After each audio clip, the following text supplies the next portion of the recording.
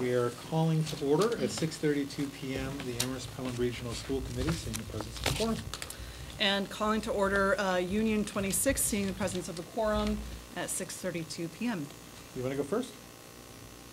No, please, go ahead. Okay.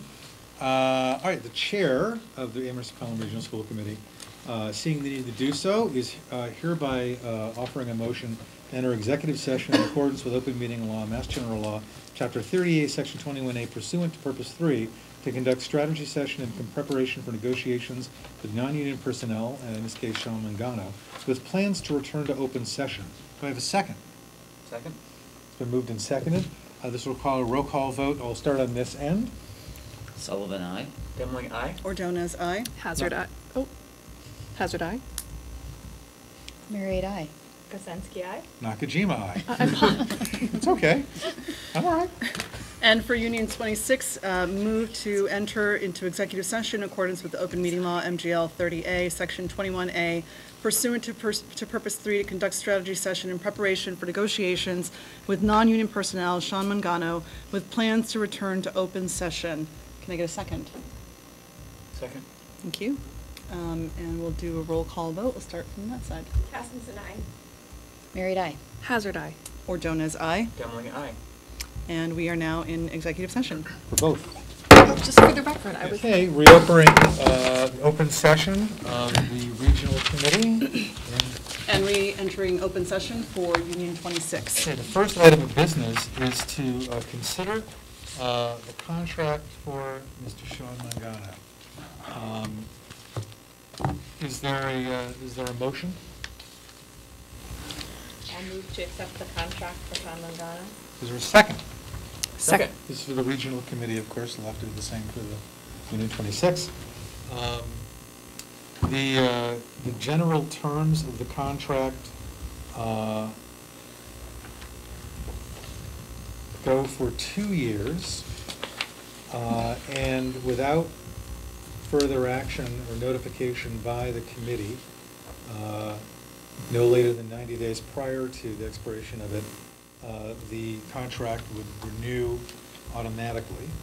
The salary terms are negotiated each year, with the current term contemplated in this contract effective July 1st, 2018 to be $118,267, which is an identical amount as to what he is currently being paid. So, as is consistent with other contracted parties in central office, and other senior leadership of the district, he's receiving no increase this year. I don't know if there are any other additional comments or information reflected in this contract that people had. Okay.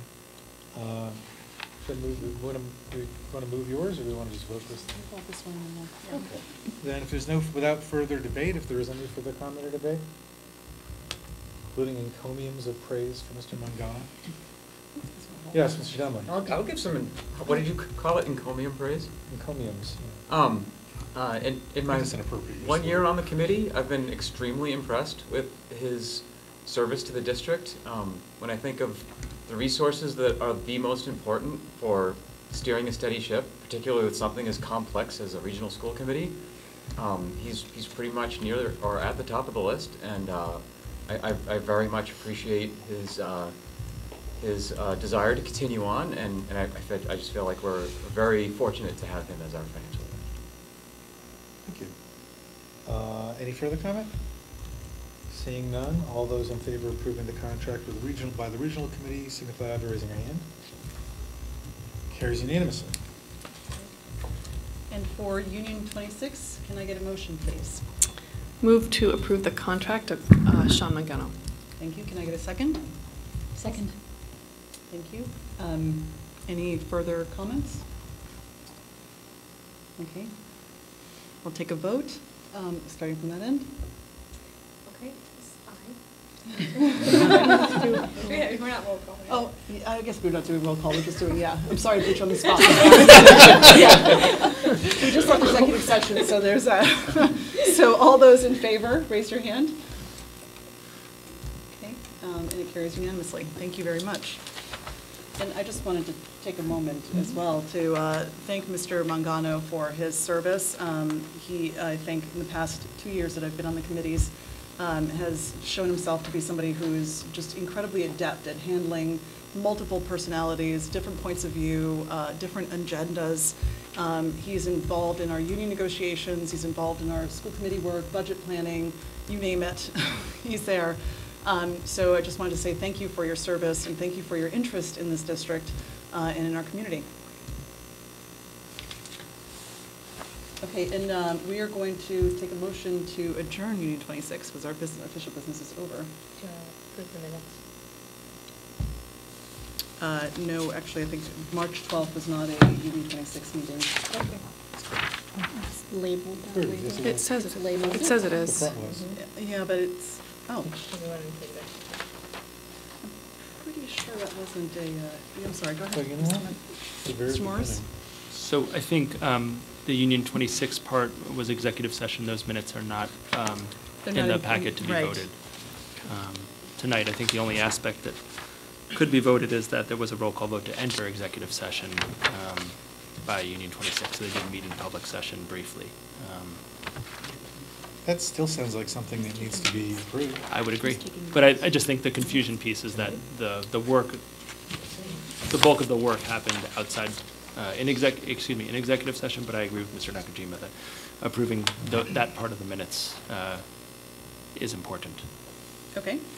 I will take a motion then to approve the minutes for Union 26, and then maybe we can dismiss the committee, if that's okay? I'll move to approve the minutes of March 12th. Thank you. Second? Second? All those in favor? Great, thank you. And I will now take a motion again, or do I have to take a motion again, since we already moved and seconded? Yeah, okay, so we'll take a motion again to adjourn Union 26, just playing it safe. So moved. Thank you. Can I get a second? Second. Thank you. All those in favor? Okay, Union 26 is adjourned. Thank you very much. So now, we're at the regional committee. We are considering the approval of the minutes of March 12th, 2018. So please take the time, if you haven't already, take a look, see if there's any changes. Just to edit on the attendance. Yep. To identify me as the Leverett representative. Yeah, look at that. Oh. It'll make your comments down below make much more sense than that.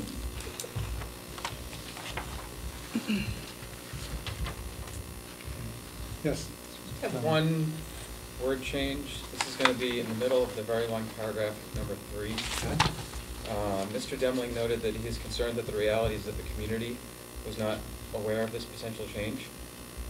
This might be a kind of a subtle distinction, but I remember my general point being that the greater community, the way this reads, it could be interpreted that my concern is that no one was made aware of it.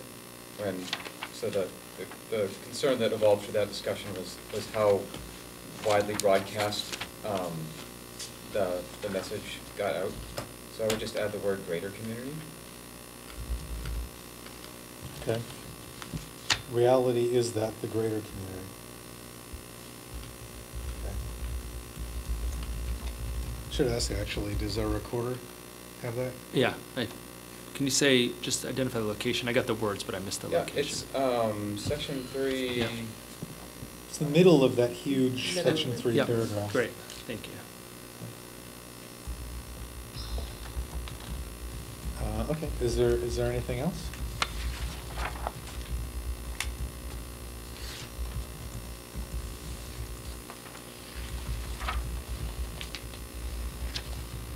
Okay, I'll take a motion to approve the minutes of March 12th, 2018. So moved. Is there a second? Second. Moved and seconded. Anything further? Seeing none, all those approving the minutes of March 12th as amended, please signify by raising your hand.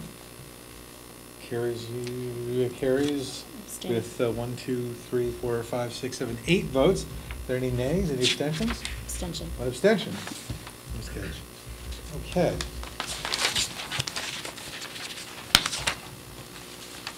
On to announcements and public comments. Before we get to any announcements from the school committee, we'll entertain public comments. If there are any public comments, please come forward. You'll have 3 minutes to speak, and please identify yourself. Weird feedback. Please identify yourself before doing so. Superintendent? Just from a process perspective, Yes. we're about 7 minutes before this is listed on the agenda. So I'm happy to do a superintendent update or something else to fill 7 minutes if the committee would like me to do so. I think that's fair in the sense that if somebody comes in the next 6 to 7 minutes, we can sort of float this a little bit. I think what we need to do is maybe bold cap the all times are approximate, because unless there's a big controversial issue coming up, I don't really want to always have to just stop our meetings. I mean, it's rare enough we're ever running ahead of schedule, that the idea that we would suddenly become an enemy to our process, that we would say, my God, we're too efficient, let's recess for half an hour. I mean, we did it last time, but last time there was an exceptionally good reason to do so. Exceptionally good reason. But I'm happy to, any announcements from the school committee? Yes, Sullivan. I'm just hoping that everyone was able to see the posters that are on the floor, and there's a couple taped up, and this banner right here that are from our Amherst High School students who participated in the walkout last week. And the reason I put them on the floor is because I had a number of conversations with my own daughter about these shootings, and there's too common. And she was one of the students who helped put it together. And so I saw a number of posters, and one day I thumbed through them when they were against the wall in the house, and I'm like, yeah. But then the next day I walked in, and they were on the floor, and they were still in process, and the markers were down there, and it just, like, as my daughter, it just shook me, like, to my core, when I read that I shouldn't be afraid to go to school, and am I next? I mean, those were the two. They were just sitting on my floor, and they literally floored me. You know, because I had seen them when I flipped through them, but just seeing them laid out there, it was actually scary. And so I'm hoping that everybody got to take a look at them when they walked in. And I would be collecting them later, and they're going down to Washington, D.C. with Abigail, who was the lead on the walkout.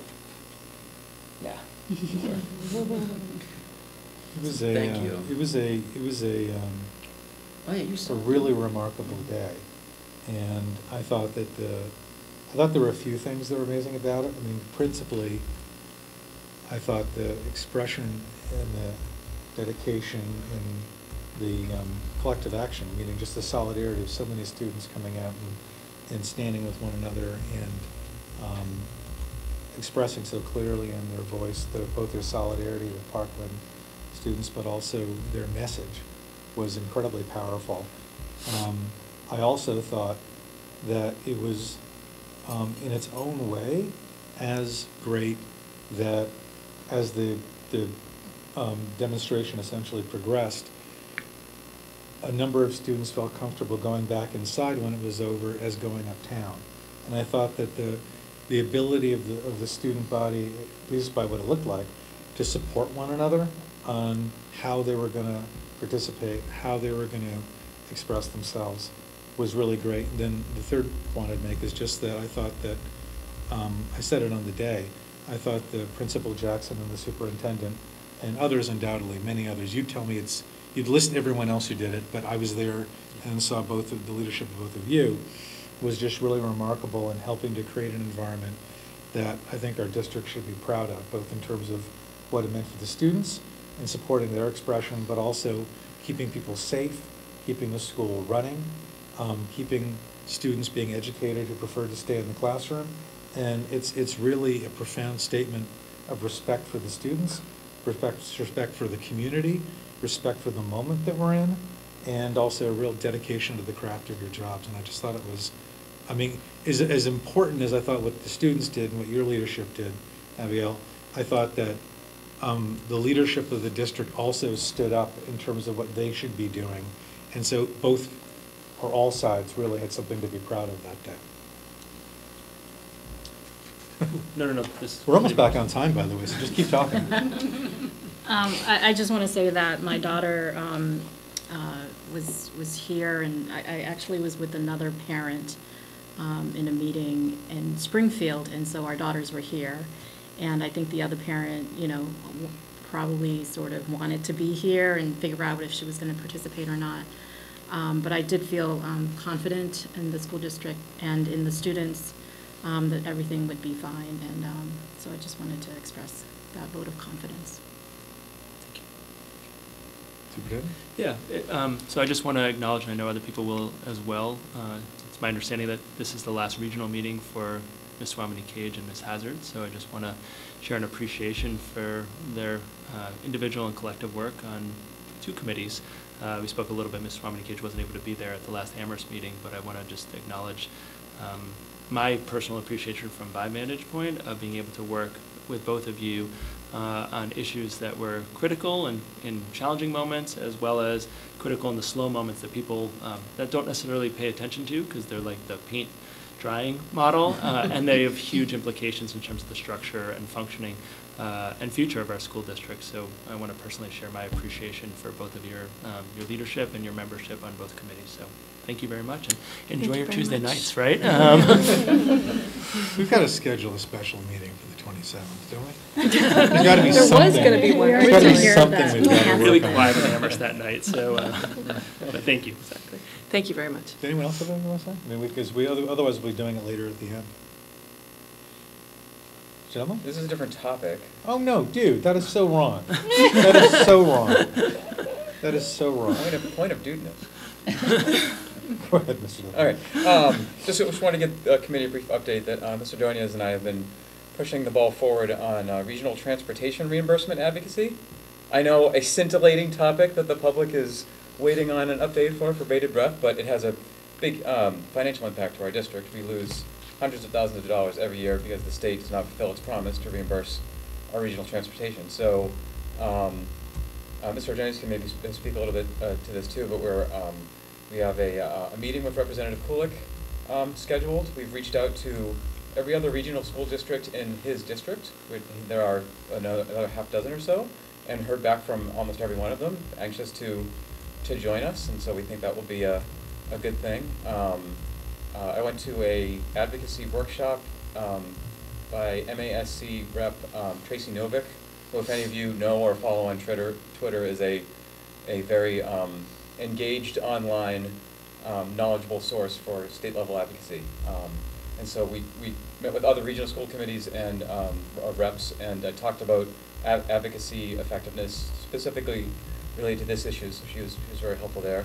And the regional school district that is most affected by this issue, Wachusett, that's where the workshop was, and they're actually already organizing online. There's a website called IamWachusett.org that started out just as a local advocacy organization, but it's grown to include other regional schools. There's about 58, I think, regional schools in our state. And so they're organizing campaigns around this and other related issues to regional schools. So a lot of interesting activity. Of course, it's kind of time compressed because the state budget train is moving along, and so we're trying to do what we can. But I just wanted to let you know that we are moving forward on that. If we have things that we want the community to engage in, we'll bring that to the table as well. And just to add very quickly, so the group that Mr. Demling mentioned actually also has a Facebook page, and they have linked to a series of events that they're having other school committees, regional school committees engage in around the state. So there's letter writing to the editor. There are, social media events that they've scheduled. So there's a lot of different ways for school committee members to participate as well that don't require sort of action at a school committee level, but can actually just be, serving as advocates on behalf of their communities. So if you go to Support MA Regional Schools on their Facebook page, you'll find a list of all the different activities and events that are going on there. Members of the public can, of course, participate as well if they'd like, superintendents, pretty much anyone. But it's just a great way to plug into what's going on. So I think, by the way, that it's always challenging when people are on the committee for a while and then leave, I find in general, I'll repeat these comments in another month or so, that, you know, it's fascinating to me to watch that that by the time basically people are ready to leave and do other things with their lives, they're actually hitting on all cylinders and are just like master craftsmen of their job. And I'm not saying I've only been here for a year and a half, so I'm not criticizing anything anyone did before, but I'm saying, well, I've been here, I've just watched both Vera and Phoebe just do not only a good job, but I could see them getting better every meeting and every month in what they were doing. And so I think it's all I'll say is, since I know there'll be new members coming on, if they pay attention to these meetings and if they watch it all, they should be, in the same way that I had a learning curve, and I imagine Mr. Demling, remember last year we were talking about like just getting up to speed and jumping in on stuff, and it can be challenging. Even for paying attention, you come on, you think you know something that's really challenging, is I think people have, whether you're doing, I think, a really great job on helping get the superintendent evaluation work done and a lot of the policy work that we've done, or whether you've been a tireless and effective advocate for the school equity and for people who need that advocacy in our community and want to know that it's being reflected on the committee. I think both of you are going to leave big shoes to fill, and I admire the work you've done, and I still regretted hearing that you weren't going to be here, but life goes on, and there's a metaphorical or spiritual beach somewhere for you that hopefully you can relax on for a while, and that's a good thing. But I think we've done a lot of good things. Certainly, in the time I've been here, I felt like we've done a lot of good things, and I'm really proud of it. I'm going to take slightly out of order the chair's report just because it's relevant. The other day I was talking to Senator Sonia Chang Diaz for a little bit, and as you know, she's been pushing a bill to do foundation budget reform for Chapter 70, and so there's been sort of a debate simmering over whether or not, if there is legislation that would pass, it would pass after, hopefully, the Fair Share Amendment passes and everyone knows there's money, or whether it would happen beforehand and sort of set a framework for distributing increases in state aid.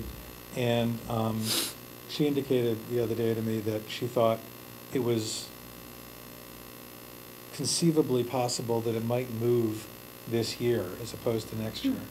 And so, and mainly because the number of, in her mind, the number of at least senators who've endorsed it, and so the level of general agreement around the insufficiency of funding of that item, line item, is significant enough that there might be the momentum to move it. And so I bring that up only because I think when we're thinking about regional advocacy, it would be a really good idea to circle back around, also because I remember a year ago or so when I was talking to Andy Steinberg about this, and I'm going to be provincial and talk with an Amherst hat on, not just a regional. Unfortunately, Andy and I didn't talk about how this would affect Shutesbury, Leverett, and Pelham. So I'd love to know. But I did hear how it affected Amherst, and it turns out if you took a straight implementation of some of the Chapter 70 reform items, they weren't as favorable to Amherst as you might think they'd be. And so it's worth, if in fact there's a possibility some formula is going to be voted, it's probably worth us looking at that again and making sure we can get our advocacy done on that particular issue. And whether it doesn't, in a way, it doesn't matter if it moves this session or next session. We're still getting our order in the water and sort of pushing whatever we need done. But if particularly there's any chance this thing might move, then my goodness, we want to make sure we got that input in. And since I was otherwise going to talk about the demonstration last week, and I already did, I finally had a chair's report. It's kind of cool. Like I haven't had one of those. So that's that for that. Any public comments? No. We waited, though. So now, are there any subcommittee updates? Oh, can I make a comment? Dude, you made a comment earlier. You can make I know, another comment. Go ahead. So, Two, though. no, please, go ahead. I won't do one No, for no, another 3 or please. 4 months. You It's can. okay. No, you can make one every meeting. They're always welcome. Actually, this one's not so funny. I just want to remind the Sure. committee that Shutesbury is really hurting when it comes to the internet and using the Google Classroom.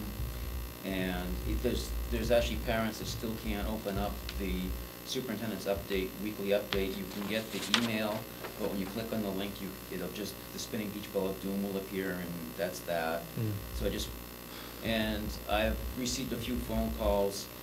I let Dr. Morris know about this earlier, but that there are homework assignments that are being given out that Shutesbury students just can't do when there's 2 or 3 students from Amherst Pelham and Leverett in a group, and they're trying to do a group chat, and there's like FaceTiming and doing the written work at the same time.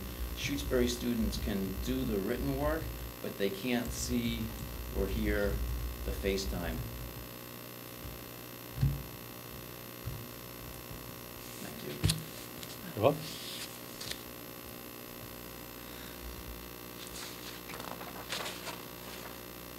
Are there any, yes, Subcommittee updates? that's what I was gonna move to, yeah. I could make a couple. Go ahead. Okay. I'm gun shy now. Yeah, It's sorry. lighthearted. So the policy subcommittee has met, and we do have multiple policies ready for first reads, so that can go on a future agenda as soon as you would like. The audit subcommittee met tonight and went over the audit with our auditors. And that was a very good process. They pointed out a few small things, suggestions, but overall expressed that we're in good shape, and that working with the finance director and the business offices goes really well. It's a good process. Did you want to add anything about that? OPEB liabilities are, Yes, that's a good point. like disturbing, basically. If you ever look at, I mean, the pension liabilities, I guess, are on a 12-year schedule to be resolved, but if you look at other post-employment benefits, it primarily means retiree health care. It's, this isn't remotely unique. In fact, it's actually extraordinarily common to have unfunded pension, post-employment benefit liabilities, but it's high. It's like $30 million, and it may be restated next year to be as high as $65 million based on full projections of those costs. So it's one of those topics that, again, should occasionally be revisited, even though, again, what we're doing is not any different to what others are doing. In fact, we're actually we're ahead of many districts in trying to deal with this, but it's a sobering topic. Good. Thank you. Yep. Are there any other subcommittee updates? Seeing none, we'll go to the superintendent's update. Sure, and I'll be brief tonight.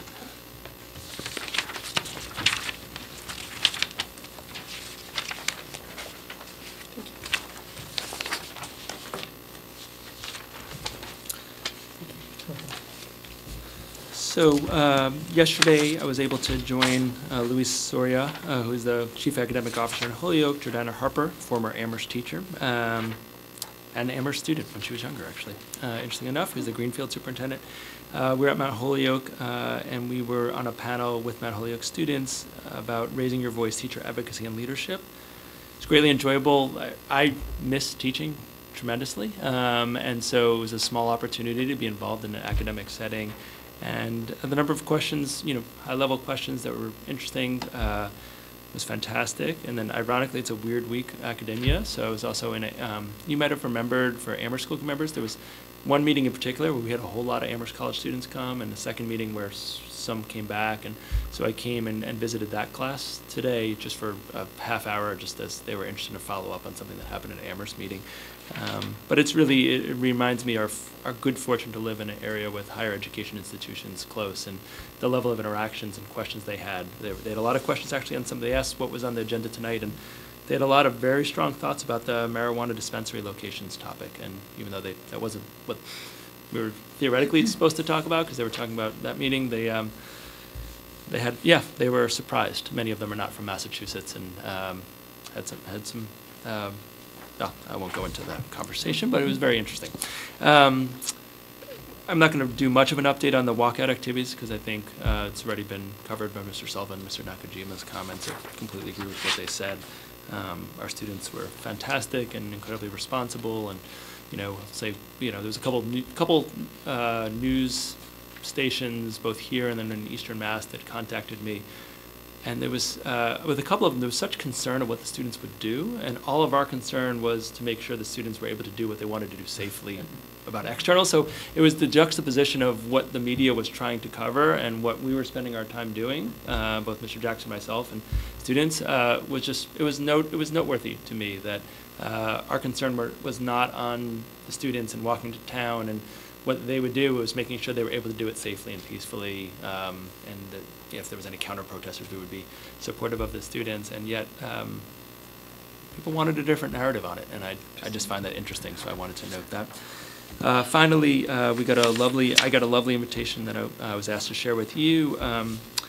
Dr. King, John B. King, who was the Secretary of Education under Obama, the last one that was, Arnie Duncan started and he finished. I've met him. He's an incredibly impressive person, a real passionate advocate for integration, speaking some from his personal life experience as well as his professional life experience. He was also the kind of our version of the commissioner, but in New York State before he went on to this role at the federal level. So he's doing a public presentation up the road at UMass for the College of Education, and everyone in the public, but everyone here is invited. And I think it'll be an excellent opportunity to hear his perspective on what the Department of Education was doing when he was there, what has changed, and what he sees as, as the title indicates, what's the future, what direction does he see public education going in. So I wanted to share it. If anyone wants to hang out on a Wednesday afternoon over there, I will be racing over from a session, information session at the elementary level, but I do plan to attend as well. So again, I'll try to keep things brief tonight, but thank you. So the next item of business, I think we might have to defer. I wonder, I'm sorry. Go ahead. I was going to take the marijuana dispensary locations once next. Right, yeah, so the Mr. Gravis is here. town employee who's going to do some orienting with us is Right. present, so just wanted to make sure that was clear to the Is that committee. okay, you good? You're good. Okay, is there any introduction you'd like to offer on item 2? Yeah, so this And actually, is... just to be clear for the public and for the committee, if you're just catching up to what's going on, I don't see Mr. Bechtold present to do his presentation on the sabbatical, so therefore we just take out a turn and take item number 2, and then when he arrives, we can take him when he arrives, which is all good, right? Everyone's good. Proceed. Sure, so this is a concern that's come, Mr. Jackson and I have spoken about multiple times, and certain committee members have raised with me, given the legal change in the Commonwealth as it relates to the legality of marijuana. What is the connection to the distance between marijuana dispensaries and our public schools? It's something that's come up at superintendent meetings that I've been at, including recently, like last Friday morning. It's an ongoing concern that educators are expressing, not about challenging the referendum, but the implementation of the referendum and how it relates to our schools. We happen to have a high school and middle school to a lesser extent, but a high school that's located right off downtown. It's not off in the woods somewhere, but it is close to a commercial industry. And so I reached out to Mr. Kravitz, who's the Economic Development Officer for the town of Amherst, and I want to share my appreciation for him catching me up pretty quickly on some complex work the town has been involved with based on town meeting votes, future town meeting votes actually this coming spring. And I think he can start us off. I asked him to share just a 5 to 7 minute orientation to how we get here, where we are, and what's coming. Wonderful. Welcome, Mr. Kravitz. Hi, Jeff Kravitz, the Economic Development Director for the town. So, as Dr. Morris mentioned, I'll briefly talk about 4 things that I think would be helpful. First is the status and locations of medical marijuana dispensaries with letters of support from the select board, the results of the fall 2017 town meeting, the marijuana-related articles on this upcoming town meeting, and then briefly my understanding of what the licensing process is, and happy to answer questions. So the select board, thank you. The select board issued 4 letters of support prior to recreational marijuana ballot question passing.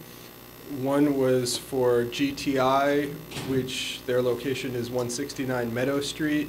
They've received a provisional certificate of registration from the Department of Public Health, a special permit from the Zoning Board of Appeals, and a host community agreement signed with the town last Thursday, I believe. Mass Alternative Care is the second one. They're located at 55 University Drive. They have a provisional certificate of registration and a special permit from the ZBA, but no host community agreement yet. Mass Medicum at 80. Just the acronym, just because everyone may not be familiar with Zoning zoning board, the ZB. ZBA, Zoning Board of Appeals. Yeah, Sorry. thank you. Mass Medicum at 85 University Drive have a provisional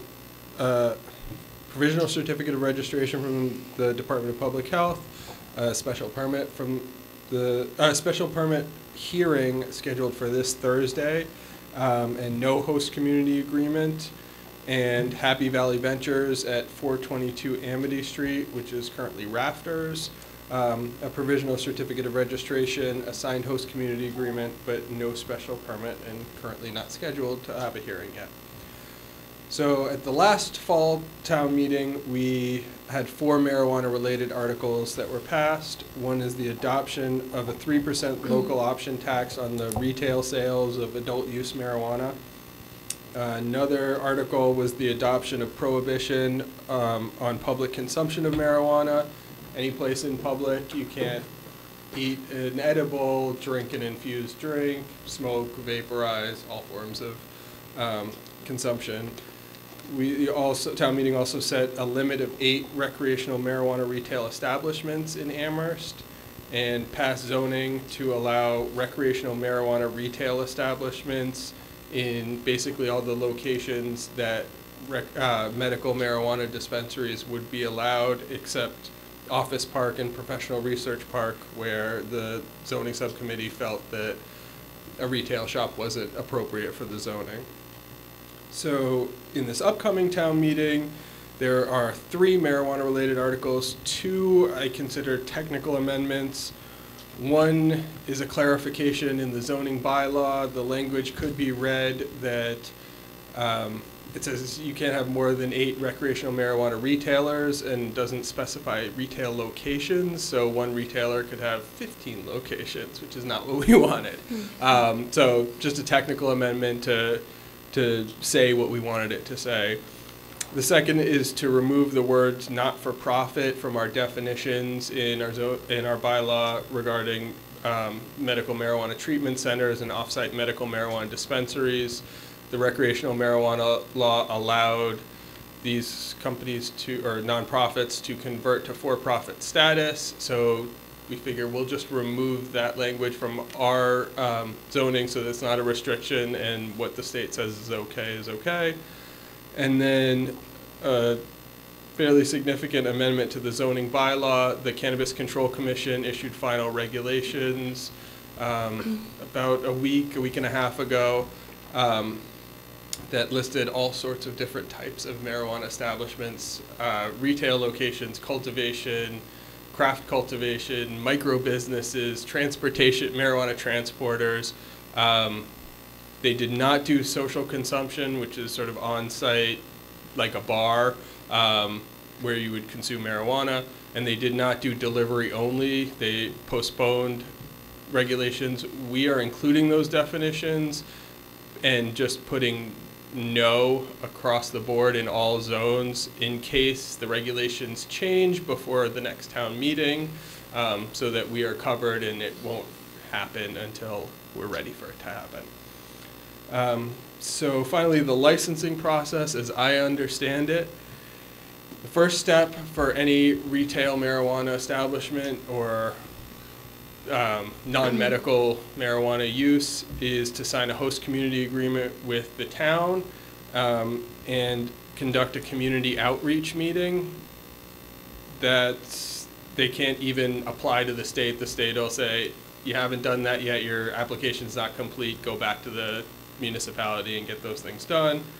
Then they would apply to the Cannabis Control Commission.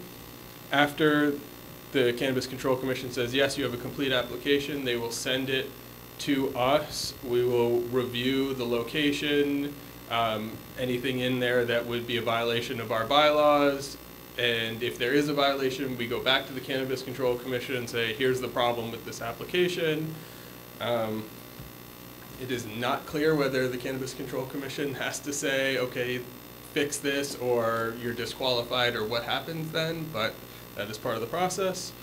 The state then grants the provisional license or denies it. If the provisional license is granted, the applicants would come back for a special permit. There are also a few areas and uses that we are proposing to allow marijuana by site plan review, which is a by right use. And it's only for research and testing facilities, not for any sort of retail locations. Everything else, cultivation, retail, manufacturing, would have to go through the special permit process. If they receive a special permit or site plan review approval, then before they could open, the state would have to do a final inspection and issue a final license. Happy to answer questions. Okay, I'd like to pause you to see if there are any questions, because that was a lot. Yeah. But thank you very much. Mr. Demling. One very easy one. 169 Meadows, where is that? The old auction barn, right west of 116, coming from North Amherst. And so to kind of roll this up, the first date that a recreational marijuana establishment could apply for a license to open up shop downtown, that would be like in a couple weeks? It would be, that's the earliest possible time, yes. The town has not signed any host community agreements for recreational use. All the ones that I mentioned were for medical use, so we would have to do that first. So I had a question. You said that that there could be no retail establishment except for in an area that was otherwise zoned for, I guess, medical marijuana, what you said? Or no? What I was trying to say, I don't know if I was successful. Or I heard you wrong, I mean, it's possible. That basically where retail was allowed are the same zones that medical was allowed. Okay, I think that was what I was trying to say. Okay. Do you have any idea how close those current zones are to schools? Yes. So probably the closest or area where it would be closest to, I believe, any school is the Triangle Prey Street area, that way. Yes, so I could talk for a moment about the buffer, if that would be helpful. So Well, just to clarify first Yeah. off, you mean like where the Kendrick Place building is and where Primo's Pizza is and that stuff? Yes, and amateur Trying to be analysis. incredibly, like, I know I'm being boring, but if you remember how, like, you give people directions, you don't say take a left on Gray Street, you say, you'll see a Burger King on your left, take a left. I'm sort of doing it that way to try to make sure if I'm orienting myself correctly, we're talking about the same thing. Yes. If that makes any sense. Yes, Okay. yes, around the Kendrick Place in that area Okay. would be the closest. Okay, and then please do talk about what you said, Yeah, so The the next thing buffer you said. Yes, zone, buffer zone. the town instituted a 300-foot buffer from any K through 12 school, daycare, I believe church, and place where children regularly congregate. Currently, the buffer is measured from the marijuana use to the closest point of the building containing the use that triggers the buffer. So we would measure the buffer for the high school probably from the corner of the gym, I think is the closest point to that area of town. And 300 feet would leave you at probably the track. However, the buffer is also from any non-mixed use building that contains residences. So there are a number of houses on Cottage Street and Triangle Street that provide a buffer for the high school as well, and it's 300 feet from those buildings.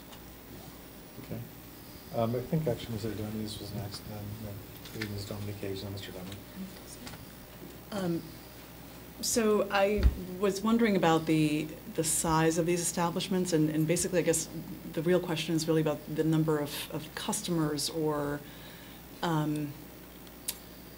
normally when I'm thinking of a place that is either selling retail or for medical use, I'm thinking about the traffic of people that are coming in and out, right, and the size of the parking lot, and, how many people might be milling about out front or anything like that. Has any of that been considered in the discussion around the physical establishments? Not to my knowledge, but it is part of the discussion that will happen before any special permit is granted. They have to do a traffic study. They have to talk about how many people that they expect, what they're going to do if there is an overflow or a line out the door, how they're going to handle that stuff. That's all part of the special permit process. And again, if the Zoning Board of Appeals doesn't feel comfortable with their answers, they're free not to grant a special permit for that use at that location. Follow-up question? Sure. And so the follow-up question would be, you know, if an environment happens to be rather chaotic, I'm picturing like a bar on a Friday night, right? And you have a bouncer out front that's carding. Would these establishments have something like that to control the flow of people going in and out of the building in order to ensure that there's no minors that are being able to go in or sort of, you know, undue activity? Yes, their state licenses are require them to check everybody's ID, to have a system for checking ID, to have security personnel who are trained to identify fake IDs, and I believe they would risk losing their license if it was found. The state regulations create, for lack of a better term, a secret shopper program, just like with tobacco, where they will try to send minors in to buy it to see how good the security is. I don't know.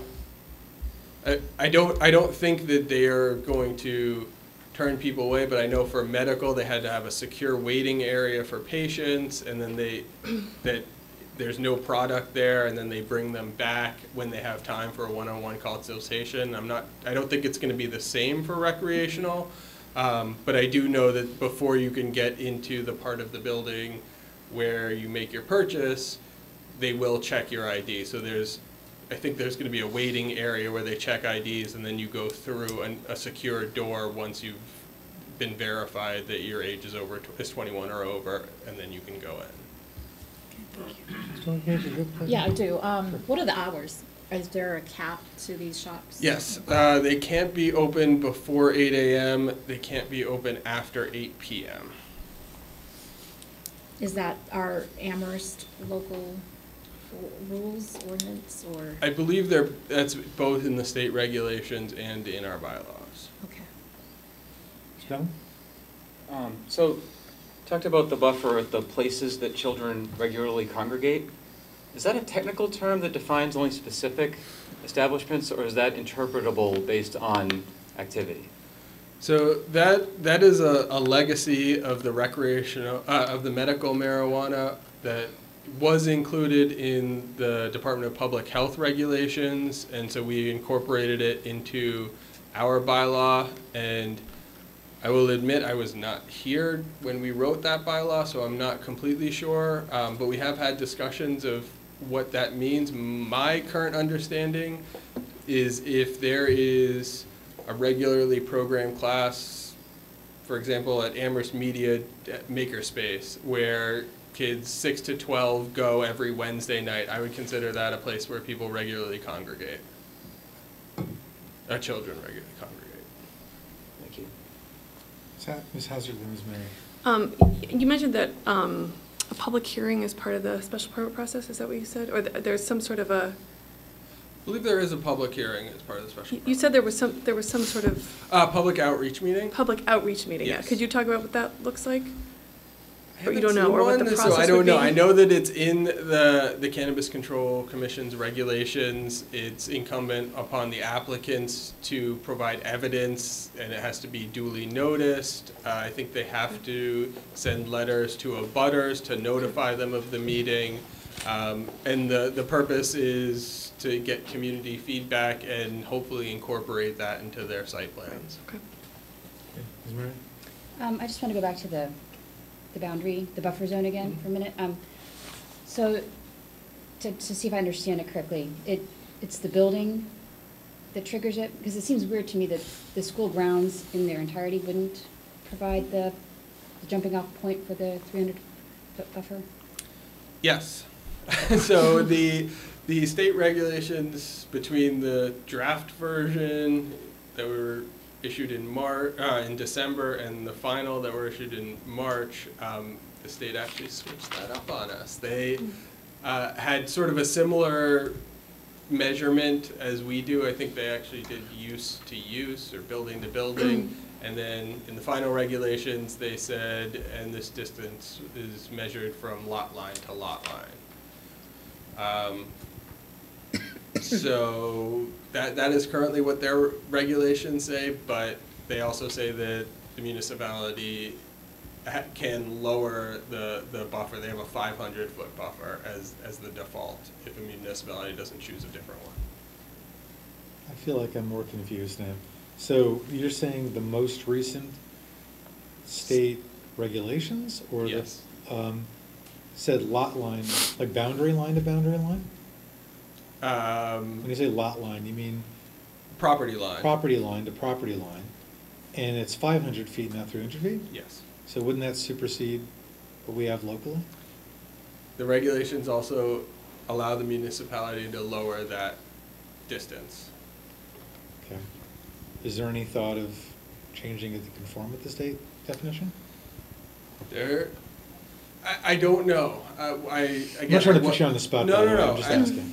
So, again, the recreational bylaw sort of was based on the medical one, which I was not around for. My understanding is that the reason it was lowered or shortened was because otherwise none of these businesses could operate in downtown, given the number of churches and community establishments that serve children. And I believe the zoning subcommittee and planning board felt like this might be a business that would be appropriate for a location downtown. Anything that's down here? I just want to make sure if anyone else has any questions. They saw them. Okay, now, Mr. Conley? When the zoning subcommittee and the planning board were going through these regulations, was there any community outreach or outreach to school organizations or the school administration or school committee to discuss some of the implications of the zoning? The select board had meetings, the planning board had public hearings. I am not aware of any specific outreach to the school committee or the school specifically. Thank you. Okay. Oh, Ms. Aronis. I guess the natural next question is there an opportunity still for public input and/or committee input on this particular zoning question? Yes. Thank you for asking. Tomorrow night, there's going to be a hearing. The planning board is having a hearing. So there is an opportunity to comment on this. I think that part of the reason that the buffer zone wasn't changed is we didn't hear a lot of complaints about medical and felt that there was going to be a lot of confusion and questions at town meeting about this. And so if people were comfortable with the medical buffer, we would keep it the same for recreational. But I think that certainly your comments would be welcome tomorrow night. I think the planning board has one public hearing scheduled for 7:05, and then this one is scheduled at 7:15. I don't think it's going to start right at 7:15, but We're familiar with that. I just have one question. How does the buffer zones and regulations in regards to zoning compare to the use for selling or serving alcohol?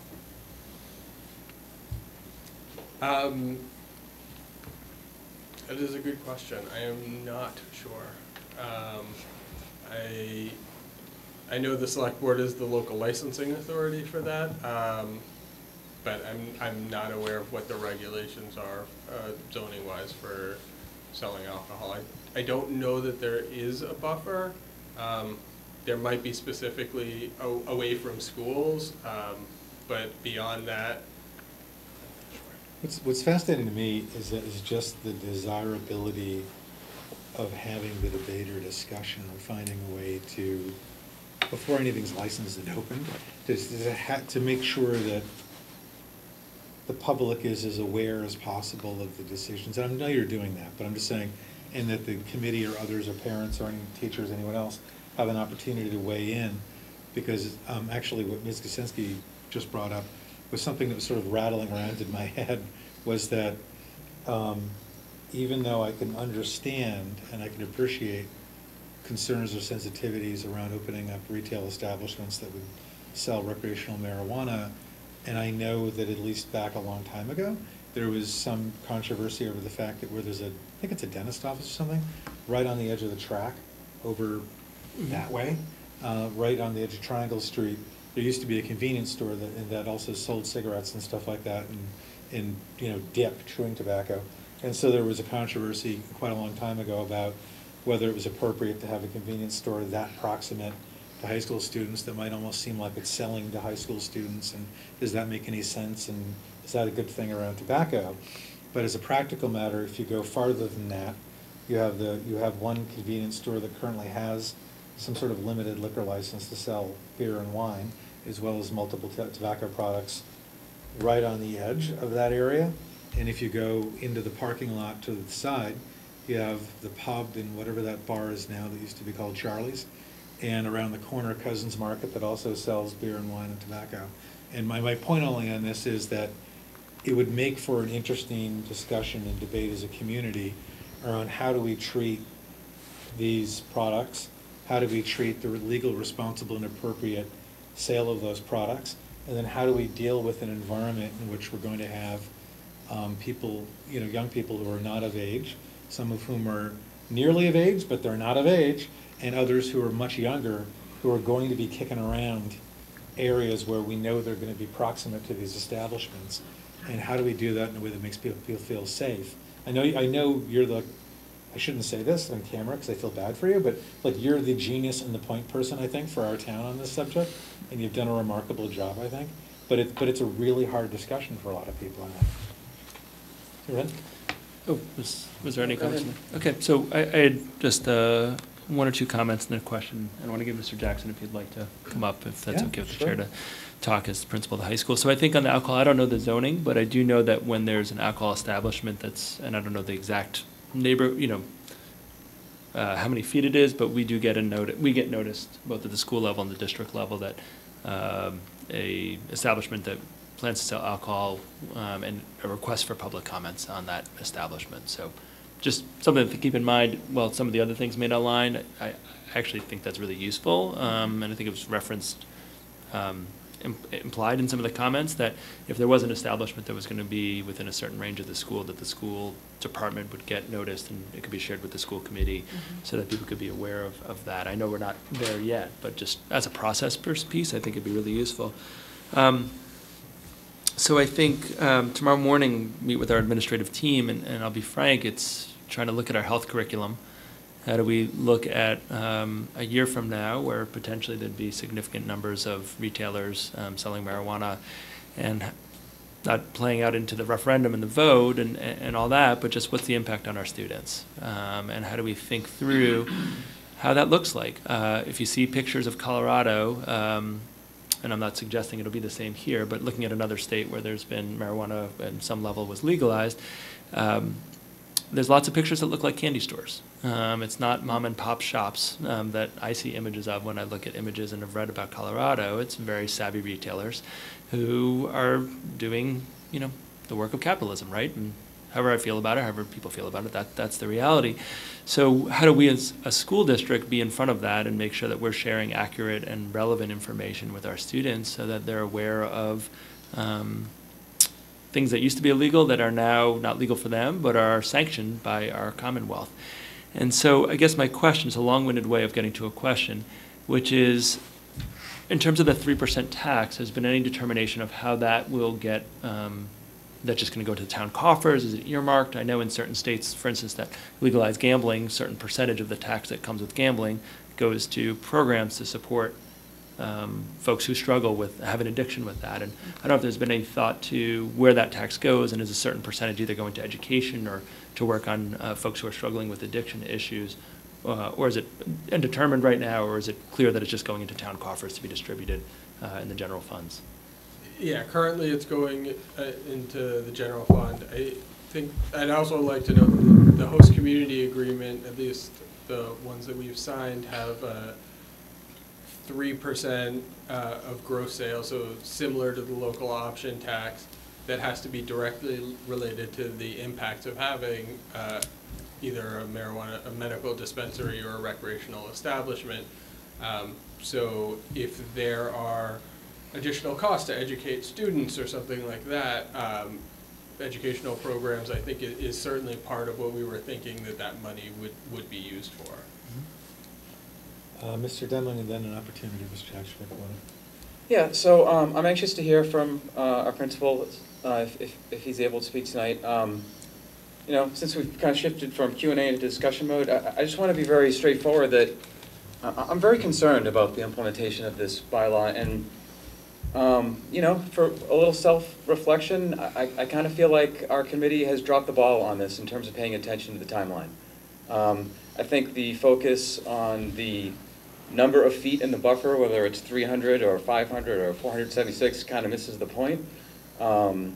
We have a population of students, both from our high school and from our middle school, 12-year-olds, who normally, in large groups, after school, go downtown and hang out downtown. In fact, and I know this because, you know, my kids went through this experience, it could be actually kind of a positive coming-of-age experience. For a lot of kids, it's their first taste of independence. You know, school gets out and they go down, they get a slice of Antonio's, and you're texting them the whole time to see if they're all right, and you pick them up, you know, a half an hour later, and it goes on like that for 6 years. And now we're talking about anywhere from Kendrick Place down to Amherst College, that entire nexus of the center of our community opening up to recreational marijuana. And I don't want to sound alarmist as if I'm going to paint a cartoon caricature that I know is going to come to pass, but to me that's exactly the point. None of us knows exactly what any town in Massachusetts is going to look like after this law has passed, after these shops have come up with what Dr. Morris very rightly points out are going to be national corporations that know exactly how to market this this product. And so to be able to say what an appropriate relationship is a distance from the schools, and also to say what the content of our curriculum should be. Because, you know, we're, in Amherst, this isn't Nancy Reagan. We're not drugs are bad, drugs are good. You know, we are a student empowerment approach. We want to give students the information, and we want to contour it to the environment that they're going to have to be making these decisions in. And if we don't know what that environment looks like yet, it's very difficult, I think, to construct a grade appropriate curriculum, to train, and have time for people to be trained in it, for the students to respond to it so that it's effective. So, you know, that's one point. The other thing that's happening at the same time, as you've probably read in the news, and our community is no different, there's a serious problem with vaping. Of multiple substances with teenagers these days. And, you know, for those of you not up on the latest drug paraphernalia, you know, there's a thing called juuling, and this paraphernalia is getting harder to detect in terms of its size, in terms of its odor. And so to educate kids about the liquid form that various drugs take, about the edible marketing is concerning. And so you take all that and you throw it into what has been classified as, so Amherst has been classified as an area of disproportionate impact when it comes to the marijuana law. And that's because we have the 5th most impacted community for marijuana-related arrests, according to the report for the impact of drug and marijuana arrests on local communities in Massachusetts. And we know the reason. We have 24,000 college students right next to our high school. So we have our downtown right next to our high school and middle school, right next to tens of thousands of individuals very excited for the legalization of this product. And then they're going to have to make a geographical choice of where they are going to go to purchase this product in our town. To the University Drive section, which takes them away from our downtown and away from our schools, or to downtown where everybody already is. And so I'm just opening up a number of issues that I feel like have not been adequately conversed at our community, haven't been adequately conversed in our community or committee, and it leaves me very concerned given the late date that we're not prepared for this. So, before I go to Stormy Cage, I don't know, do you have anything you want to say? I don't know if it's the appropriate time to ask Mr. Jackson to share his thoughts, or you'd prefer to wait? No, it's fine. Mr. Dominic Kitchen, next. Yeah, I just want to briefly say, I just want us to take a deep breath and keep things in perspective. I think we passed some policy around substance abuse not too long ago, and I think the real concern should be opiate, the opiate crisis, and I know that the Northwestern District Attorney's Office has done conferences, brought schools together, safe school summits and all of that, and I think SPIFFY is another coalition through the Collaborative for Educational Services. So there are, I'm sure, districts struggling with this issue right now, but I just want to keep, the whole thing into perspective, and I think, like death through, painkillers and all of that are a serious issue, and so we should try to keep things in perspective in that sense, that we, where our resources and our focus and our attention should be. Okay, Mrs. Bonas? I would agree with that, and I also think that we are walking a fine line, because we also don't want to have a community that is criminalizing marijuana use, and in particular because we understand the differences in the different kinds of drugs.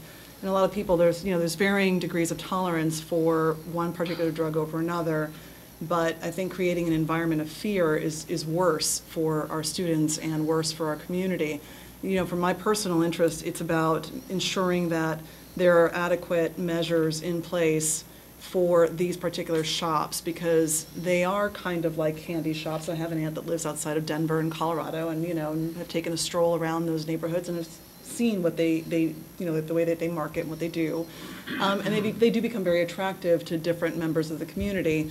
But that aside, I think ensuring that we have adequate education in our schools and that there are measures being taken in these facilities to ensure that underage, shoppers aren't there and aren't taking advantage of any potential chaos. I mean, my concern with, medical establishment versus a retail establishment is that the volume of traffic for a retail establishment presumably would be a lot higher than for a medical establishment. There's a lot of stigma around medical use of marijuana. And so, I think when that is removed in the retail environment, the potential is for just a lot more shoppers. When you have a lot more shoppers, you get more confusion and all that kind of thing. So I do appreciate your being here tonight and walking us through some of this. I do think it's important for us to have a voice, and we'll plan on going to this planning board meeting tomorrow and expressing some of these thoughts and concerns. And if there's anything that the superintendent has to share, with me, I would appreciate it. Yep. Just in terms of data or information or anything like that I can bring. But I would very much like to speak as a committee member and as a member, the citizen here in town, that there are certain measures in place that I think are extremely important, especially for the safety of all of our community members, and just to ensure from the school perspective that we have those protections in place so that people aren't getting hurt. Yeah, I think that on a lot of these things, and I actually frankly don't know to the typical disposition of Amherst. I'd actually be interested in knowing from the police or from town hall the perspective on how we, apart from the Alcohol and Beverage Control Commission, which undoubtedly sends folks out to do reviews of bars and other retail establishments for alcohol, I literally don't know, and I'd love to know the answer actually, of how the town itself orients itself around enforcement of the trade in controlled substances, including in this case alcohol and tobacco. In my mind, there are a couple of issues. One issue is the sort of the health education, family wellness perspective, in which it's not immediately clear to me that marijuana, once it's legalized, is taxonomically different than someone who's involved in an abusive relationship with other controlled substances. And so to me, if you're looking at a spectrum of wellness, the question is how are we engaging in that spectrum of wellness and supporting students in terms of their lives within families and communities, and then also themselves and their education and awareness. The easy answer, which is sort of the classic traditional answer, is that it's illegal for young people to be engaging, underage people to be engaging in any of these substances, and that's sort of an obvious bottom line. But then the question is, what do you do to help with education, awareness, and support, knowing that we live in an imperfect world? And so there's one role which the community has and the schools have to engage in that question. And then there's another one which I was referencing a moment ago around how the community also engages in enforcing rules around who's allowed to be in these shops, how do you know who's in these shops, what are the entrances like to them, you know, in terms of how one can enter and peer around one of these shops. And I think frankly that question, again, I'm not sure that that's tremendously different, whether you're selling tobacco-related equipment or alcoholic beverages, or whether you're selling marijuana, because in any of those situations, you would hope that there's actually a profound level of oversight, security, and responsibility around the engagement of minors with any of these substances. And so that's essentially on us within the so-called, I don't usually use this term, but the so-called adult community, to figure out how we police ourselves in regard to this. I do think it's something that requires probably a more robust public conversation, because I'd agree with Ms. Ordonez that when you think of a medical dispensary, and I haven't been to one, but I'm assuming that a medical marijuana dispensary like one for controlled narcotics that are available through prescription, there's some level of security involved in these facilities that make them just sort of, again, a different animal than going into a retail establishment in which logic dictates that you're probably making, at least for people that are of age, at a desirable and enjoyable environment where for someone who's partaking of illegal activity, it's probably marketed in a way that seems fun, right? I mean, enticing, in a way that my assumption is a medical marijuana, as you described, a sort of locked area and then some relationship to the purveyors of it. That just has a different feel to probably how people would engage and react, that would likely create a different relationship to the public around where you'd want one facility and where you'd want the other.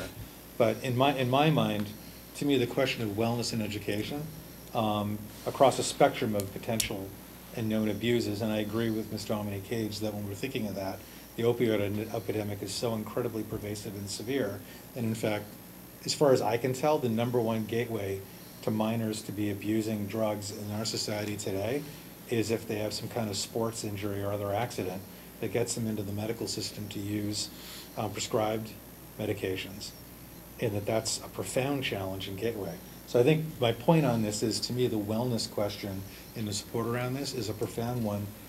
Marijuana is in the mix for that, but it's actually a much more profound conversation. On the town side, I'm actually really interested in knowing more about enforcement, regulation, and oversight of the establishment, so that we know that even if we have popular underage who come uptown and seem enticed by a shop, the question is, can they get in, and is there any oversight to ensure that they're not able to acquire that substance? And I'd hope they'd be able, that the answer would be yes. I'm sure the answer is yes, but I hope it would be. Mr. Kravitz? Not going to answer your question directly, but I did want to respond with a couple of points. There are limitations on advertising in the outside of buildings. There can't be any marijuana leaves, any indication that marijuana is located inside. There can't be any window displays of products, whether edibles or flowers or other types of things that are visible from the outside. Everything has to be somewhat enclosed. Any sort of advertisement that goes out, for example, if they wanted to do it in the newspaper, they have to project that at least 85% of the people who are going to read it are above 21. Same with billboards or radio advertisements. So I think that there are some state controls as far as enticing people to come in and making it fun. And then I will say that I have been to, I was in Eugene, Oregon, another college town, for the International Town Gown Association conference. Oregon has also legalized, so I took the opportunity to travel to some of these dispensaries. I don't think that their regulations are as strong as ours. In the college newspaper, it said, come to goes Jamaica Joel's and bring your student ID and get 10% off. That wouldn't be allowed here.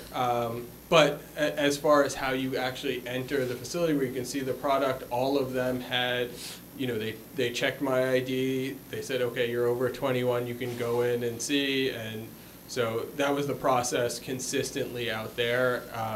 And from what I know, and the one that I know about is a medical dispensary here, but they're planning on co-locating a recreational facility if they're allowed, and you come into a secure room, somebody's gonna check your ID. If you're a medical patient, you go left. If you're a recreational client, then you would go right, but you can't go into either of them until you've gone through the security checkpoint. And I'm happy to confirm what the security regulations are and pass along Dr. Morris the full 90 pages of regulations in case anybody wants to dig. It's also, by the way, amherstma.gov/marijuana has a lot of information, including links to the regulations, links to municipal guidance that was issued by the Cannabis Control Commission on Friday. And so I know that there's a short timeline between tonight and tomorrow night, but that is hopefully a resource, and I'm happy to answer questions via email as well if you want further. Appreciate that. I think we've more than exhausted our time for this item tonight. I'd love to have Principal Jackson say anything if he wants to. Sure.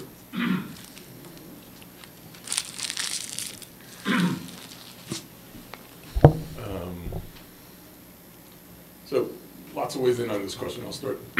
Here's where I'll start. So on the first floor of this building, if you walk the perimeter, there are 28 exterior first floor doors, all of which, if you push on them, they take you outside. See where I'm going?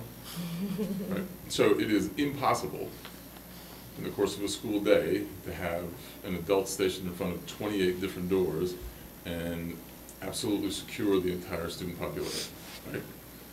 And I tell you that because the point that I want to make is that if there is here's some assumptions I make about, and Jeff, I don't envy your job, right?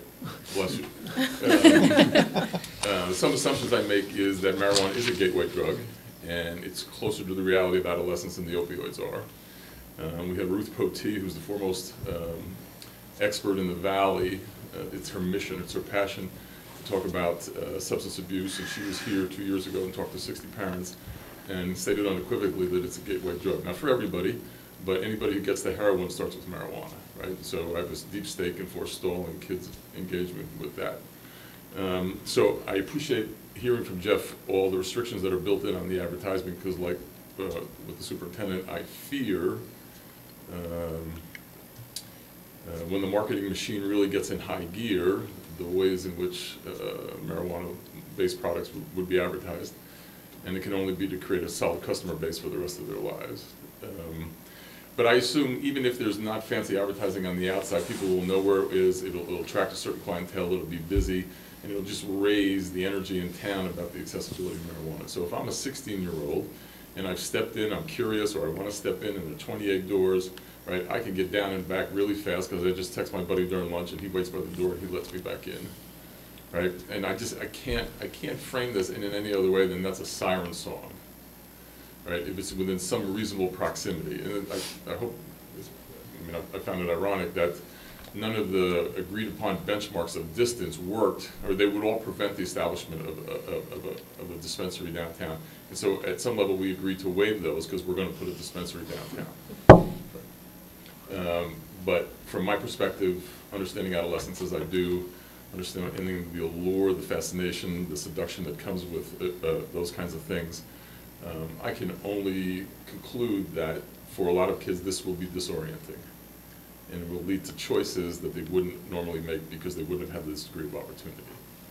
So I didn't know about this meeting tomorrow night. I think it may be worth taking our conversation on the road, but as an educator, as the person responsible for this building, I would be very concerned. Thank you. Thank you. Thank you. Mr. Devlin? I'll be brief. So I just wanted to, I know I was passionate in my expression of this concern, and it's because it's a significant concern. So I just wanted to clarify a couple things. One, I absolutely agree. There is no false equivalency here between marijuana and opioids. Okay? And if we're just going to have a general principle discussion about marijuana laws, I mean, people might be surprised to hear, you know, I'm in full support of the decriminalization of marijuana at the national level because of the draconian way in which our federal government imposes sentences and uses it as a wedge to disproportionately disenfranchise people of color and a number of other groups.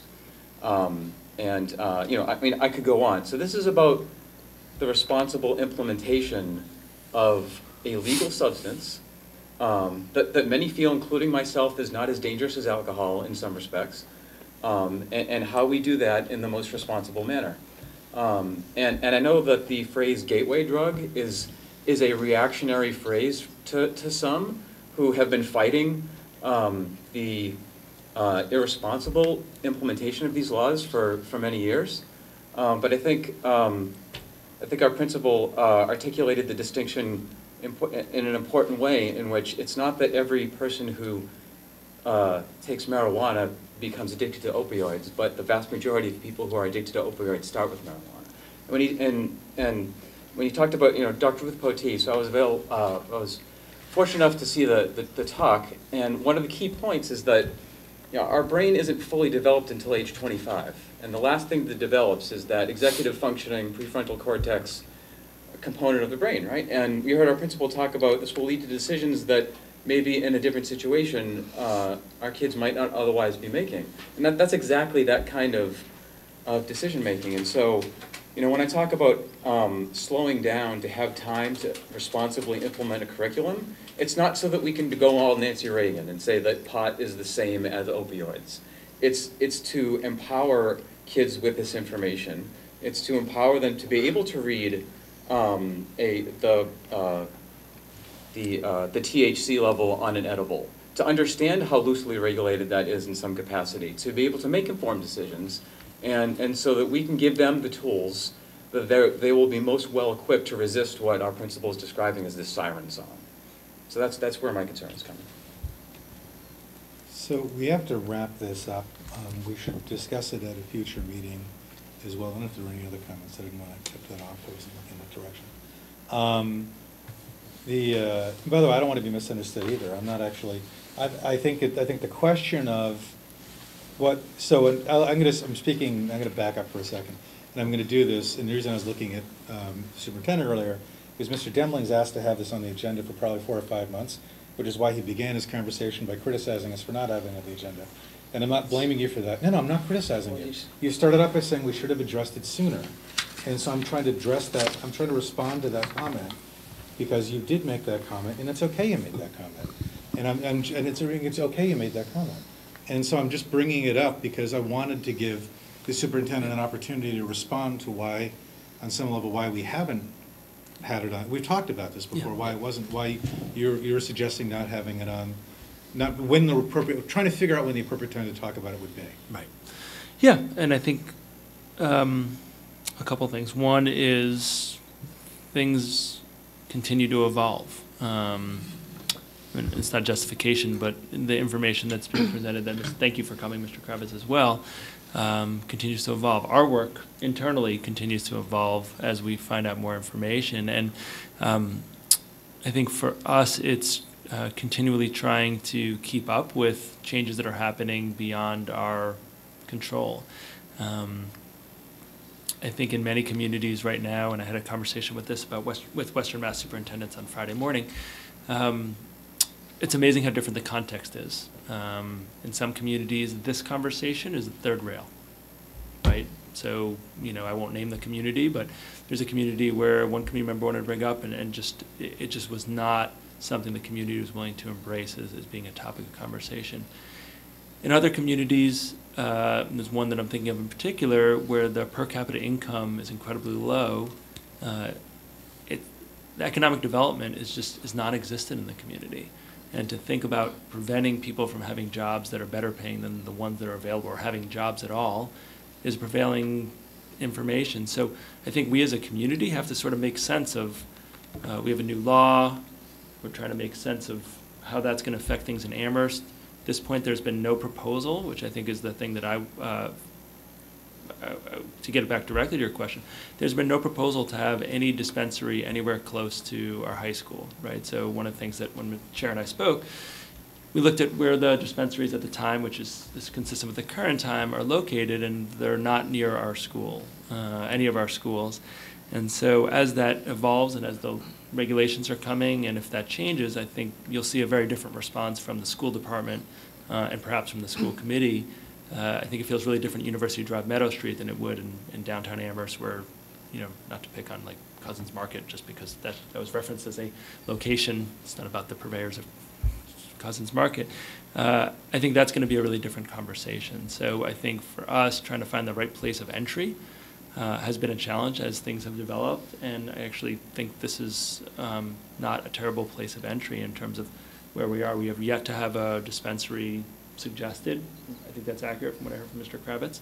That's anywhere near our schools, and I think this is the place to start having that conversation with the select board and perhaps at town meeting, as there are articles about how the committee feels, how the school department feels about opening that door and where that would be located. And I really appreciate hearing about the process, that even if one was suggested, there's an opportunity for the community to become involved and become engaged on a more specific question than where we are today. Mr. Kravitz?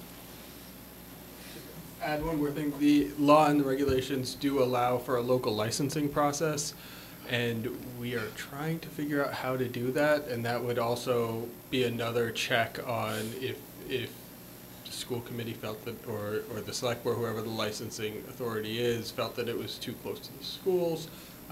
They would have discretion to, similar, I think, to an alcohol license, where the town gets some say. We're trying to figure out how that works, and I have not been able to yet, and are not aware of a local licensing process in any other municipality that we can use as a basis, but the option is available, and we're seriously looking And at Mr. that. Kravitz, you said tomorrow the planning board meeting is what, at 7 or something?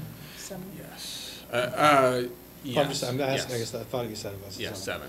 Okay, I mean, one of the things that we obviously haven't done anything or voted anything as a committee. If there are members of the committee who are inclined to go and engage with the planning board, frankly, one thing I would welcome knowing is whether there is any conversation as a community as to the desirability of having retail establishments in the downtown. Is that something that's actually under debate or discussion? I mean, I tend to agree with the observation that if you don't like having a retail establishment proximate to the schools, and proximate to the schools might go anywhere from here to Brugger's, then the question is, what are we even talking about for our downtown? And then how do we have a rational conversation? I mean, I don't mean irrational in a way that is being irrational, but I mean, how do we actually map out a discussion that can engage our community, engage different viewpoints, engage perspectives on what the impacts would be, and then make a decision out of that people would feel would be helpful to our community, helpful to our kids, and could actually be passed, because that can be tough in our time too.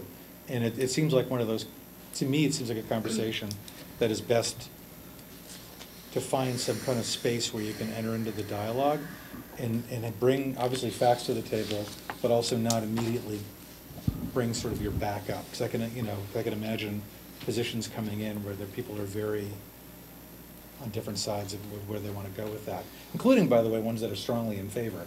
That would, and our community voted so overwhelmingly in favor of this law that I could see some people coming in with the view that they want it to be, if not the Wild West, they want a highly libertarian view of sales. And so to me, it's not a no-brainer that if you come in with a perspective of child and family welfare and sort of thinking of that perspective, that might not actually predominate. There'll be a strong position in that favor. But I want to see, you know what I mean? So I would welcome figuring out or getting feedback for anyone who's going tomorrow about where that's going and what role can the school committee fruitfully play in the future in this discussion. Anyone? Yes? Did you want, if you? Yeah, I just wanted to underscore one of the things Dr. Moore said, which is the changing landscape, and combined with the fact that we have, it's called a permissive bylaw, so if we don't say you can't do it in this zone, then the building commissioner makes a determination of the closest analogous use, and then puts it there. So I don't think I would be speaking out of turn to say that we don't think that this is the perfect solution, but we thought it was important to have some sort of local regulations in sort of the areas that we thought were appropriate, given the changing landscape at the state level. Sure. Dr. Morris, I think Yeah. we actually need to move on. Yeah, absolutely. I just, for Mr. Kravitz, and I'm not speaking for the committee, just for myself. I think the three things that, just because I like to concretize things, we had a really robust conversation. So I'm interested in having clarity on notification. So if there was a request for a dispensary downtown, how do we get notified particularly? Right, so there's one, like, they may have to do some general call out, but that's, I really like the example of the alcohol bylaw, and I'm not exactly sure. I know only what I receive. I don't know what the wording is, but that if there's a place selling alcohol that's somewhere near our school that's new, high school principal gets a letter, I get a letter, I can share that with school committee, and it assures us that because if there's some notice in the Amherst Bulletin or somewhere that we don't see, that we don't get it. Not everyone in our committee covers 4 towns, so it's not just the town of Amherst issue, it's Amherst, Leverett, Pelham, Shutesbury issue, and I think one of the things that we have the capacity to do is to share that with our elected officials, who can then share back with other elected officials, because I also want to note that, sorry, this isn't as short as I thought, that 3 of our town's select boards aren't part of this process, right? So for Leverett, Pelham, and Shutesbury, they're not engaged in this conversation. They're sending kids to a school in the town of Amherst, and yet their access to be involved in this is very limited. So that's one role schools can play, that we can do that, and elected officials here can bring it back to their school committees, their select boards, so that we can have the communication piece. Because the thing I don't want to have happen, and this gets to my second point about process, is something happens and it feels really quick and there hasn't been public engagement and dialogue that Mr. Nakajima spoke about. That will be a huge issue regardless of the location, but particularly as it relates to schools, because what we endeavor tirelessly is that no one says, where did this come from? When did this happen? Wherever the outcome is, that people are fully informed, and I think we can assist the town in that way, because I do believe that parents and staff will have strong viewpoints on this matter, and will not feel good if they're not notified. I think the last thing, and I speak about it a little bit, but I want to underscore it, is that we will need support on the education piece, right? So, not just because we're in tough fiscal times, but because there's a changing landscape, and things will look perhaps different a year from now when we're having this conversation than they do now in terms of landscape literally the landscape of downtown. And so thinking through that with the town, and I appreciate the perspective of the 3% for impact. It's not just the dollars and cents. There's an element to that. But really thinking through what health education can we do in the schools, and what health education does the town want to take on around public engagement on this issue is something that, whether it's Julie Fetterman or that we'd love to partner on. Again, one aspect is in a mandatory course that students take in our school district. Another is, what does the community feel about health education more generally? And I just want to end by saying we're happy to partner, and we look forward to partnering with the health department of the town of Amherst and perhaps the other 3 towns on how to approach that task. But I do think waiting too long for that is going to be problematic. I think we need to get a little bit ahead of it from where we are at the moment. Great. We will continue. And we're going to go back to item number 1. One of the more important and somewhat satisfying things that we do is support sabbatical requests. And we don't always get a chance to hear. I know the committees haven't always taken the opportunity to hear back from people who've enjoyed those sabbaticals about what they've learned and what they've been able to bring back to our district from that experience. So with that tone, I believe that is Dr. Morris. Is there anything he wants to introduce? I'd welcome that. Yeah, just briefly, there's a written report that you all have that Mr. Bechtold has shared, so thank you for your follow-up. And I'll just say in my conversation with Mr. Bechtold when he came back, what I appreciate are 2 quick things. One is just the level of enthusiasm of not just the learning that happened in London, but the application of the learning that's possible in Amherst based off that. And the second is that how many ideas you had, right? It wasn't like, oh, I just, this one thing I want to do. It really was more, as I took, and I think you'll speak to it, much more foundational in terms of the shifts that you see as possible based on the experience. I want to thank the school committee for supporting my recommendation of the sabbatical, Mr. Berthold for thinking of the sabbatical and making connections to make it possible, and I look forward to hearing your presentation tonight. Thank you. I wanted to thank you also, Dr. Morris, and the board for supporting this. This has been a really wonderful venture. I also just want to note that I really enjoyed actually listening and hearing the seriousness of the previous conversation, and I'm happy to truncate this. You do have a written report that's way longer than I would present anyway, so I can cut to the chase, as it were. To that end, anything that you see on a screen is really supplemental and kind of brief. I would say if you do get genuinely interested and want a deep dive, that's what this is, but there's also no desire or pressure to have to go that far. The proposal for the sabbatical was to meet with a particular company as the primary reason for going, an immersive company called Punch Drunk, to work with both their what I call their kind of adult or kind of general audience arm, their artistic arm, as well as their educational arm, which are shows guided and directed towards schools and other, I'd say, non-general demographics like inpatient care and things like that. So I was able to live on both sides of that by participating in the professional work that they were doing for the general public, as well as the educational work and the pedagogy that came with that as well. So some of that is reflected in this report, as well as some contextual information that's probably not worth going through today. My interest is primarily kind of parsing those two things very quickly, seeing if there's any questions that can be answered, and that can be the evening. So I thought it would be useful. It is a hard medium to describe, and as you heard from the audio, I have the speakers already cranked up a bit, and you might want to dial them back, but there's a video teaser for the show that I worked on there. That was the next big piece. It's about 70 seconds in length. It might speak better than I could do it as far as tone and content. If you click right on the play icon in the middle of the screen, it should go activate.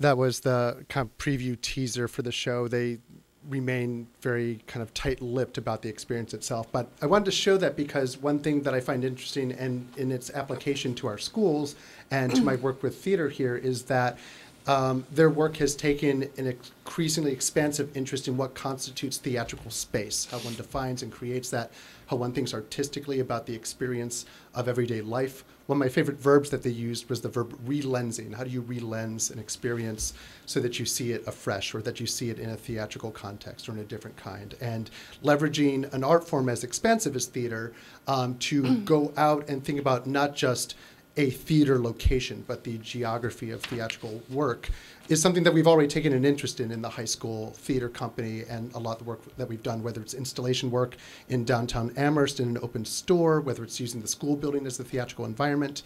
This was right up our alley to begin with. And so the experience I had working with them on this show, which did comprise pretty much a huge swath of downtown London, starting in the British Museum, which they partnered with, and then going out to other locations around town, was incredibly insightful and exciting. So that's the key kind of note there. The applications I'd be happy to go into at some other amount of detail, but for now I'll just leave you with a quote. This is a review from The Guardian about it, and it's worth reading pretty quickly. As the experience unfolds, you have no idea which passerby might turn out to be involved. The cast is compact, somewhere between 5 and 9, and entirely female. And by my reckoning, which fits with the Aeschylus story, it was based on this Aeschylus play, of an island ruled by women who have murdered their husbands and fathers, the encounters last with the cast are mostly fleeting. And then it talks about Punchdrunk's expanding sense of theatrical space. So I see a lot of interest in that, in getting our students to really think about theater not as a locked down depiction of what happens on a stage, but the possibility of what's all around you and relensing and reimagining the power and quality of spaces. Those are just some process photos of some of the spaces we worked in under work-like conditions, giant warehouse spaces. I was interested in that because so many times I think in the high school and work that we do around here, we're limited by what we have. You know, we're in a school building a lot of the time, or we're in one section of town. And so some of the most rich conversations I've had with student designers is how to reimagine something, or how to take something that looks very bland or neutral or austere and transform into something else. And I think if anything that's been really exciting for us, it has been that design process of students really reclaiming space, understanding it differently, relensing it, and using it. So I feel like I'm coming back with a wealth of tools, some of which are aesthetic, some of which are technological, some of which are logistical, to create work like this in the future, which is very exciting. The other half of the work is the educational arm, and I spent a lot of time, this is an actual location by the company that they use for their educational offerings, and you should read that as roughly grades K through 12. With dedicated enrichment teachers, which is their term for educational workers, many of whom have teaching certifications or degrees or connections to schools. And they partner with a large number of London schools to create work that brings students either into the environment of this show or this space, which is solely for kind of workshop-based work, or to bring work to a school and use this as a training ground. So students get a very rich mix of possibilities there, and their partnerships with schools, which was very exciting to watch in process and see how they developed those partnerships and what worked and frankly what didn't, became a big part of my education too. And this was kind of the home ground for it. It is an actual town square built inside a giant warehouse is what you're looking at. And this is another Guardian article on it. The name of the place is Fallow Cross. Clearly not from this century, but has been built as an act of faith in Punchdrunk's own future. Peter Higgin, who's the education director, who has delivered some of the company's most thrilling work in schools and care homes, calls it a place where we can cook ideas, but also somewhere where we can call home. And it's a place where I was witness to a lot of students getting to call a first encounter. One project they did was a collaboration with Google and their technology to bring stories of the 12 labors of Hercules that started as a kind of cheap-looking video game in their schools that then came to life as the town itself that they came to visit with no prior knowledge. And they have pointed to studies, and this is, if anyone's interested, I can share this information, where they did post-literacy tests following their experiences where they had to commit to writing and literary analysis afterwards. And a number of students were jumping by grade level. Students that never spoke before were actively speaking and writing for the first time. Just the power of the arts to engage students at such a profound level beyond achieving certain skill bases, it was just astounding to watch. I feel like I was already sold and I'm biased on it, but to see that with schools that I had no affiliation with and really no agency with was really, really exciting. The last part of my experiences there was a much broader thing that I just wanted to name. London is kind of a hotbed for a lot of theater. It is way better supported at the federal level and at the municipal level than a lot of American arts are. And the payoff was really shown in the amount of work that they could attempt to produce or try out. So whether it's the bigger picture on the left, that's actually Bryan Cranston staring back at me as I took that photo. In traditional theatrical stage, in one sense, it's in a theater, but my seat was actually in that, what is upstage right wing of the stage. That's the upstage wall. About 30 members of the audience could be on stage with this show in this other environment as it happened to a more mainstream audience out there. And it was just cool to think about that. When we recently put up the school musical, I actually took some of the things I learned from that show and employed it into that. Some of the other photos were just other immersive theater practices that were very exciting, including an American play that happened out on a rooftop by the playwright Julia Jarko. That's the one at the bottom right. And another one that involved like a large amount of garden planting and scaling to create environment and space, and just using everything available in a traditional area. So the sum is simple. I feel like there's just so many tools out there, a lot of inspirations. There is also, and I offer this deliberately as a sort of teaser, I've enjoyed keeping my ties with Punch Drunk, and one thing we're discussing is how to bring one of their projects to the Amherst district. And one of the ways that might happen is their interest in getting further afield and trying to find ways to develop shows that don't require them standing over them. And given my relationship with them, which is now about 8-9 years old, we might get to be one of the first kind of test subjects for that. So perhaps in 6 months or a year, I'll be able to come back and share news of that kind. I can leave the rest of the time for any questions as you wish. Good questions? Or comments, either way? It's very exciting. Thank you.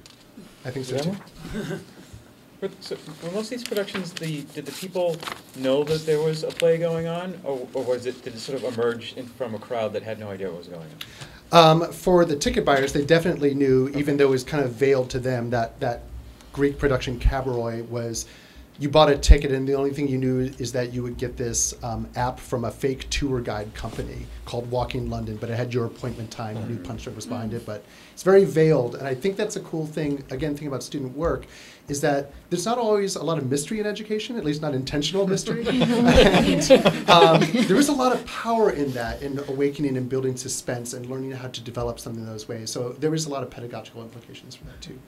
Is it honest? As you were talking, I was reminded of an experience that I had with my family recently, which was one of those escape the room kind of scenarios, right? Sure. Which felt very theatrical when we were going through it. And as a matter of fact, unfortunately, my youngest, who's 6 years old, burst into tears at one point because he believed it so much. He was so immersed in the experience, you know? But it was wonderful, and it challenged my children, and all of us, actually, as we were going through that. And so I kept thinking about this experience also in students, you know, the excitement that is palpable when you're creating something like this and you have a say in how it's staged and you're thinking really outside the box or off the stage is just, you know, it's such a unique experience. So thank you so much for sharing that. I you know, just set my imagination ablaze too. Right. Well, I appreciate your comment because, first of all, I agree. Like, seeing the amount of student agency in the design process or development process is nothing like taking a published play on a traditional staging, as wonderful as that also is. We've seen students come to life in ways that we haven't seen before through that work, so that's great. And I will also add that, given your son's experience, there is also a important code about responsibility here and audience and performance engagement, and it becomes an opportunity to talk about what is our responsibility as art makers and as future art makers with students, and I welcome those conversations with students too. Thank you. Yeah. Anything else? Yeah, I just want to comment that I feel like there's a real, I am sensing a real current in our community about how strong and creative and unique and unusual our arts and theater program are at the high school, and you know, there are a lot of options in the area, and it's really exciting for me to talk to other families and just say, you know, I just feel like the arts program at the high school and the theater program is unlike anything I've ever seen, and I think this is just an incredible, and I know you've been doing this kind of work and it's been evolving, but this is just a wonderful new chapter, so thank you, and I love the musical, as I said. I loved it. Well, it's an appropriate time to give a shout out both to this committee and Superintendent Morris, and also to my building administrators for supporting this. I mean, there's just any number of questions you wouldn't ask if it was just a traditional stage play, so their support has been instrumental to work like this too. Thank you. Thank you very so much. Yeah. Thanks for your patience too, by the way. Of course, no. We flipped an item, and at least I didn't anticipate that. I mean, I should have anticipated that it would run long, but I didn't. And if I had, we probably would have just waited and taken you in order. That's fine. We I was really genuinely appreciate fascinated by it. it. All right. Thank you very much. Thank you. So next is no one needs a break or anything. We're just going to walk them out, but I think Mr. Mangano will be the point person for the next one. Okay. I'm in on the committee, but I mean, no one else. Okay, good. We're good. Got a bone to pick with the agenda setter to put me after that. I mean, when I looked at the agenda, I was coming after marijuana, and then switch it Our up. expectation, This is by much the way, more exciting. was says that, that after the the warrant review contract. process would become far more theatrical. This was all Just by wait for the drama. Yeah, exactly. So I'm passing around warrants, so now's a good time if you want to take a minute and look at them in more details. Certainly can. Just one, I think, in region. Peter, you don't. there's nothing in Amherst. Okay. So last time we spoke, we talked about a few different options for having a warrant review. To recap some of those options, and Ms. Ordonez, jump in if I miss any. We talked about having sort of open hours at the office, which are sort of all the time, but we could have designated hours in the business office for anybody to stop in and review the warrant in more detail, sit with me, go through it, that kind of thing. We talked about having maybe a special committee set up that specifically does that, either maybe during the day or before meetings, something like that. We could do it at the beginning of meetings if you want to allocate time that way. We could also, in a little bit, I could try posting them online so that maybe you can see them a little before the meeting so you have more time to review them that way. And we could do something with Budget and Finance Subcommittee where maybe we meet more regularly to review the warrants. Even warrants that maybe have already been approved, we could kind of recap them. So those are the options I've sort of seen so far. Open to any of them, whatever you guys want to do.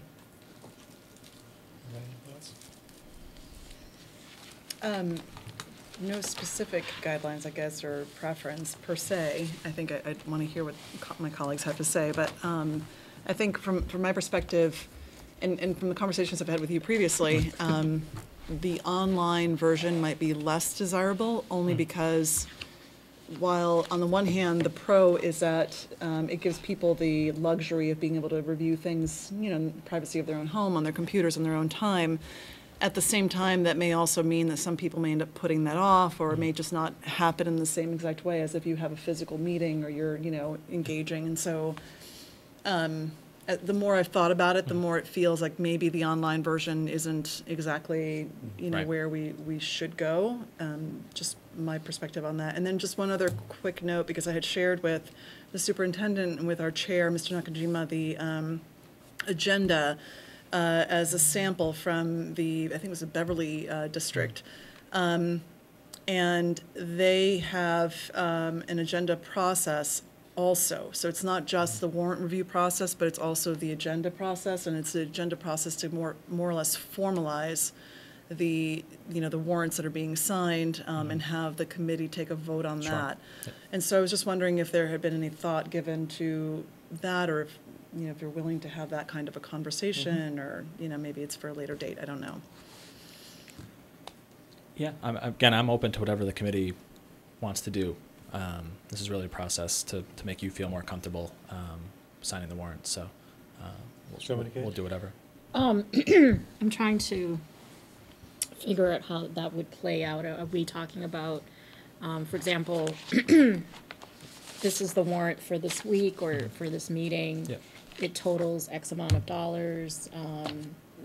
Some of the things that you're signing off on are payroll and standard stuff. Yeah, I don't know if Is it's a that- detailed review of like each line item or how it works. But Ms. Dordenes? So just in response to that question, I think the sample that I saw was even simpler than that. So it was basically, general amounts, let's say 25,000 going to payroll, 50,000 or whatever going to X project, and it's broken down more or less by sort of budget area, or however the finance department is coding that information, and then the total amounts. And so it's just a sense of I think the idea is that in between the actual school committee meetings, there has been a degree of inspection and understanding from the people who are actually signing the warrants, but then the whole committee comes together to actually approve the final line amounts or the final, total amounts. And it's basically just saying,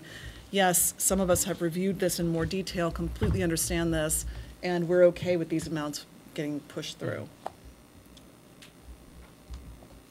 So interestingly enough, when I was having a conversation with somebody from the MASC a while ago, it wasn't actually on this topic, but then the topic came up, and I know in that person's school district, and I know you'd reference this, but I'm interested in how many school districts do utilize subcommittees that review warrants, because it sounds like it might actually be a more common, at least somewhat common practice to have them. And I think if we were concerned, if there's a general sentiment on the committee that people are unsatisfied not that there's anything wrong we think that you're doing on this process, Mr. McDonough, it's not the point, but rather between what you do and how the committee interacts with that information, reviews it, and feels confident that when the signatures are going on it, or the approval is being made, that whatever due diligence we're supposed to be doing as a committee, that's been applied in a way that ensures some reasonable level of responsible oversight that's reflected in our signatures, that apparently a lot of other school committees solve that natural gap by appointing a subcommittee, and undoubtedly, I imagine you probably rotate those members every year so that no one ever had, with all great love and to this process intended, that no one was actually forced to do that any longer than they had to in order to be able to ensure that the committee was playing its responsible role. And that, if we're generally concerned, and I understand why the committee would be, if we're generally concerned that there's kind of a gap between what we're doing and what we know about it, that just seems like every other idea we have, if it's online, you know, but then you still have to go in and talk to you about any questions we have, right? So that's not working. And I mean, it doesn't guarantee any greater knowledge of what the transactions are. And you know, if we put it on at the beginning of the meeting, then that would just eat up lots of meeting time where I'm not sure is either A, productive, or B, I don't know. I mean, that could be awkward as well. And so if we really want to do it, I think and then that could dovetail with the idea of having something on the agenda that's approved too, right? Because as you mentioned a moment ago, Ms. Hernandez mentioned a moment ago, you'd have a subcommittee reviewing, and then it'd be put on the agenda to sort of formalize the process of adopting what the committee is delegated the responsibility of having gone through. Are there other thoughts on this? Sinsky? I mean, my comment would be that generally, based on the process that it takes to get to the warrant, I'm generally confident that those are correct charges and they were for valid things and we've received the goods or services. From my oversight position on a budget, I'm generally concerned with how's it going, right? Like, I'm confident that we're paying for things that we've purchased, but how are we doing, and do we need to make some changes or set direction? And so I think the nice option of, if we do a subcommittee who's sort of doing the everyday signing, that we periodically have, you know, kind of like a financial report to the entire committee that kind of says, here's how it's going, and we're kind of on plan, or we're behind, or we're ahead, or and that we would just talk about that really high level discussion, and we could maybe keep that relatively short. Mr. Devlin? So I'm really glad that Mr. Jennings has brought this up, because it was one of the first things that made me uncomfortable when I started, was this is my signature. I mean, there's nothing more evocative of your, you know, and so I thought I would have a really strong opinion on this. I've thought about this a lot, and I have a very, very neutral. This because of two things. One is, from what I understand, it's required by law, and so it must be done. So it is a technical requirement.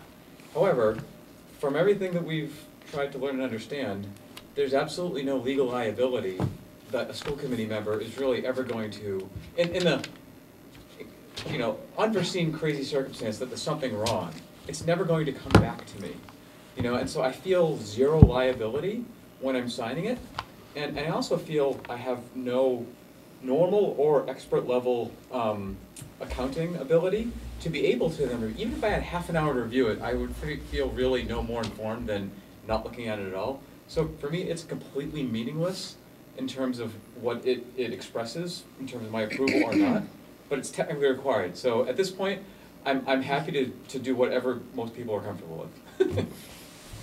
Are there any? Cesar.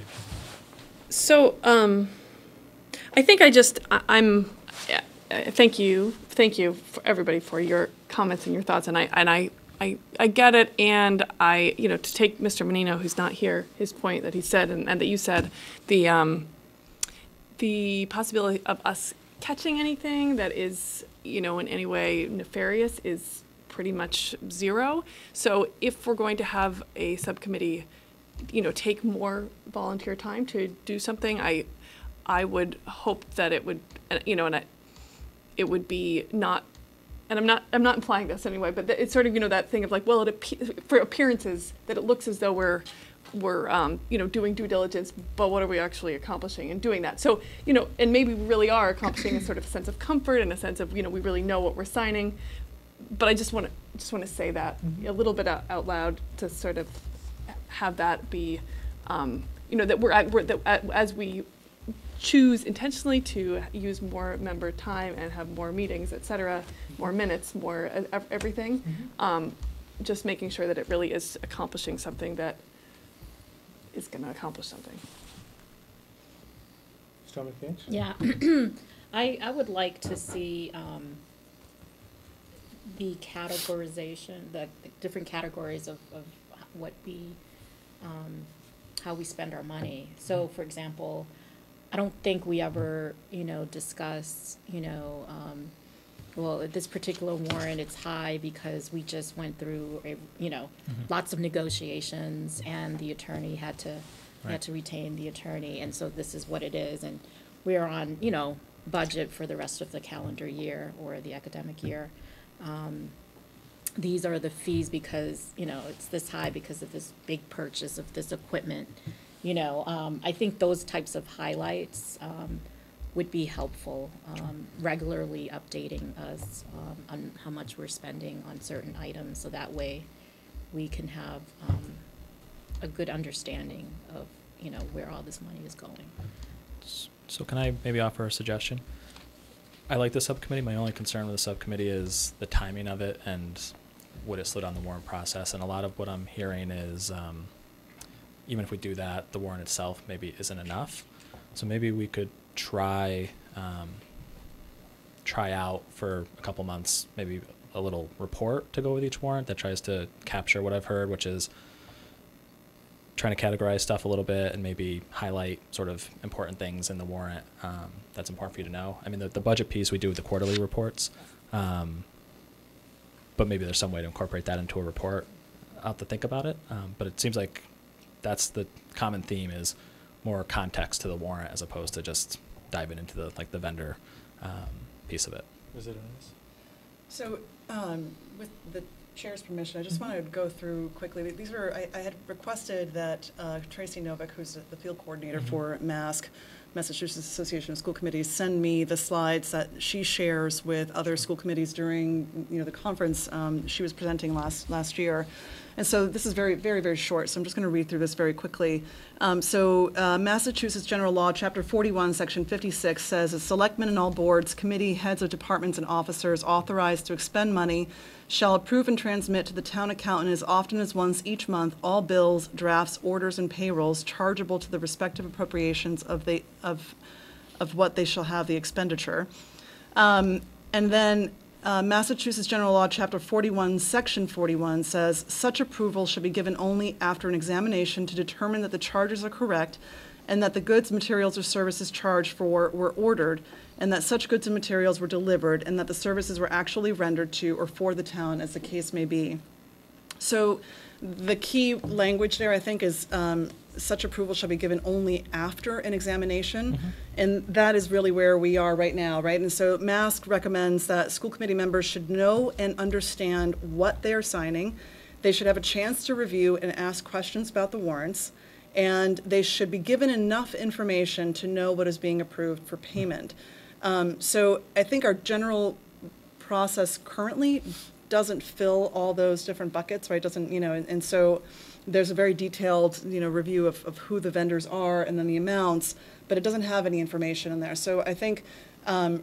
Mangano, your suggestion of maybe having some sort of little report, I would say report is maybe even too much information, like even like bullet points, like, this amount went through this cost area, and this amount was spent towards this final thing that was approved on, something along those lines would help us understand. And I think that's no problem for major.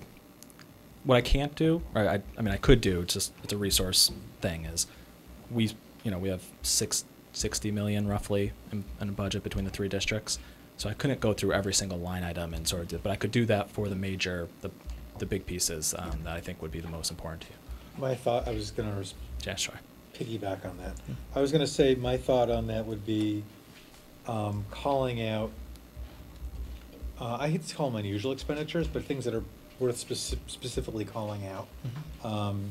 And then my guess is, well, not I guess, I've looked through these things. There's a huge number of the different accounts or expenditures rather, that would fall into a bracket of payroll and, I mean, you know, depending on what we're signing, Yeah. payroll and, you know, equipment and supplies and food Yep. or whatever, in which you could probably sort of summarize those different areas readily in those sort of master categories, and then call out other things that are more, you know, worth calling out. I mean, is that something, let me just ask the committee, is this something that you think, because I think, by the way, our next stop would be starting a subcommittee. And I understand Ms. Hazard's comment, and also given the amount extraordinary, on an evening in which I was talking earlier about how awful it is to lose school committee members after they've gained so much experience and wisdom and have been able to apply it. Creating another subcommittee that also sounds like, forgive me for saying this because it's not kind, it sounds like a largely thankless task of, like, you know, wading through spreadsheets and asking questions about them. That sounds like another great opportunity for people who decide they want to quit school committee or not run for re-election. So this might be the next last stop before we get to a school committee. Do you want to try that? Create a subcommittee. No, the presentations. Oh, sure. I'm seeing You're relative looking nodding. for general consensus? Yeah, just sort Oh, I of, we see. don't need a vote, but we just need, you know. Little nods, okay. Are you up for it? And my understanding is that it'll be like a cover sheet that goes on top. Would I present it at the beginning of every meeting, or would it just be for you to read as you go through I and think we sign? might have a little presentation. All right, just making sure. I mean, Just we're, checking. you know, Sure. is that right? Well, my only thought is just, as we're thinking about subcommittee and, you know, time of school committee, I also want to kind of try and balance what we're asking of the business Yes. office as well. So Yes. I just want to make sure that that feels doable and not, you know, unduly burdensome. Yeah, I mean, the only thing I'll say is it ebbs and flows. So even, you know, the conversation tonight, there's some committee members that are super into looking at it. There's some that, you know, technicality, I heard. I think that's always been the case in the district. Yeah. It kind of ebbs and flows like that. So even whatever process we have, I think the open door policy will continue to exist, which if you ever want to stop in, you can see all, you know, every warrant you have has a binder or a file folder like this that has all the invoices that you can go through. And so those are always, we put them out so people can grab them. So I think we should try it, and then that also exists if anybody wants to come in. Anything else? Anyone else have? Somebody good? I think it would be insightful, actually, to keep track of all of the things that we're spending money on, you know, if it's utilities, maintaining our buildings, you know, so Sure. I think a more informed school committee is good, and I think checks and balances are always good. Sure. And there will always be people who may be interested in serving in that particular subcommittee that would invest that type of time. Thank you. Thank you. Is there anything else you have tonight, by the way? I think that's it. Happy to move Is that it it? up if we can. Thank you. Because I appreciate your patience. Yeah. School committee protocols. So, if you want to log in, do you want to do that so I can project it? If you send it to someone, I can get it. Okay, so You sent it to Debbie? that's right, I did. So, if you go to your, it's not on the screen, so no one can see what you're doing.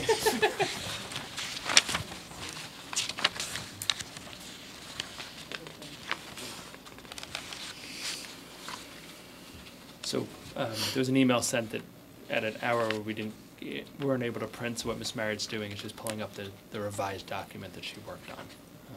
Because it came to staff after staff had left for the day. Okay. But that's what, just to explain what Ms. Merritt is working on. No, that's fine. Is it the same as what's in our packet?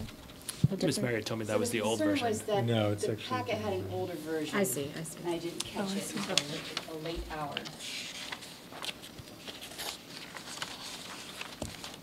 But the version we got at the end of last meeting this was very close to.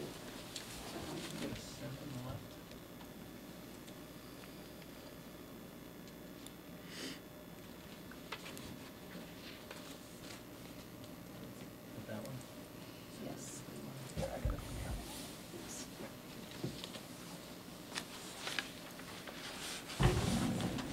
Okay, so just to kind of introduce it again. So as it comes up, you'll be able to see, but there's some highlighted elements that we have talked about in the past. And so some of them I added some additional clarifying language based on what MASC has in their kind of like general protocols document. Oh, cool. So that might be helpful for some of them. For the first one that we had extensive discussion about last time about supporting the official position of the school committee, I would suggest that take a look at the clarifying language, and if people still don't like this one, I would suggest we just delete it. And because this was recommended by somebody else as well, because this document is already quite, comprehensive, and I don't know that we need to spend additional time debating any particular elements if they're problematic for members. I also added on the, under how we conduct meetings, there's one more kind of specific, maybe we should just go one by one. Yeah. Let's do that. That's good. Can I ask you a question? Yeah. Is our goal hopefully to be able to approve these? I think that's a great goal. I don't know how the committee, feels, but I think that's doable for tonight. No, I agree with you, so I wouldn't even mind taking this serially, so that as you introduce a topic, we take a little straw poll and we edit it on the fly. Okay, that sounds good. That's great. So the first one being, once the school committee has taken action or made a decision, will not actively work against the official position of the school committee. This does not preclude principal disagreement or future attempts to change policy. It simply indicates that committee members will not undermine the work of the majority's policy of the district. And the comment was, this is an attempt to amend the language to reflect the debate we previously had on the topic, but a suggestion on the floor is if people still have some objections to it, let's just can the entire paragraph and not worry about it. Any thoughts? Can it? Okay. Okay. Can we work on a consensus model? I think if somebody feels strongly that it should go, then I'm okay with it. Okay. Shall we? Yeah, agreed. This should reflect what we have a consensus on. Therefore, if we don't have a consensus, bye-bye. That is an awesome. Something is having. That is an awesome nod of the head with the Yes. consensus model. So let's just get rid of it then. Yep, done. Okay. Next. So the only comment I want to make about the second one, it says, we will direct all personnel complaints and criticisms received individually or collectively to the superintendent. This used to have some additional language about chain of command, and there was some concern, well, we don't specify what the chain of command is, so I simplified it just to this. And I feel like that still does an important job and maybe is easier to stand behind, so. People okay with this? Yeah. Yeah. We're good with it. Okay. Can we, I don't know if you have access to the document? This is a PDF. Oh, it is? She's marking it on hers. Okay. Oh, you're marking it up. Okay, excellent. Never mind. I just wanted to make sure we were Yeah, getting she's- our check marks and our deletions while we're going, if we're hoping to approve this And tonight. do track changes.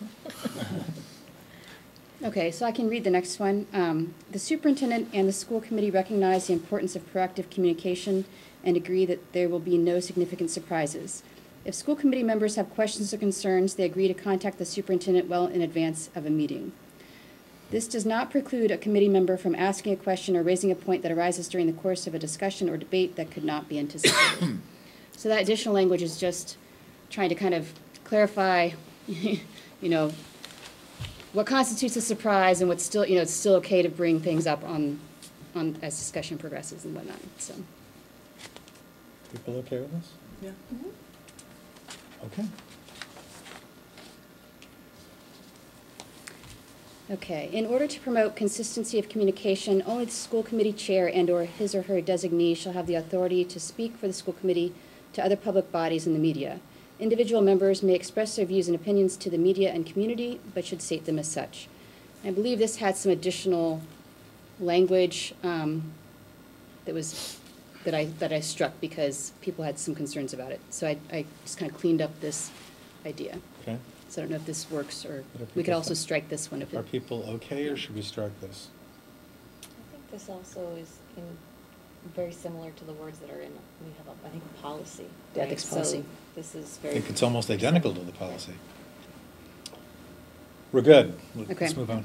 Final one is about conducting meetings, and this is very similar to what we had before.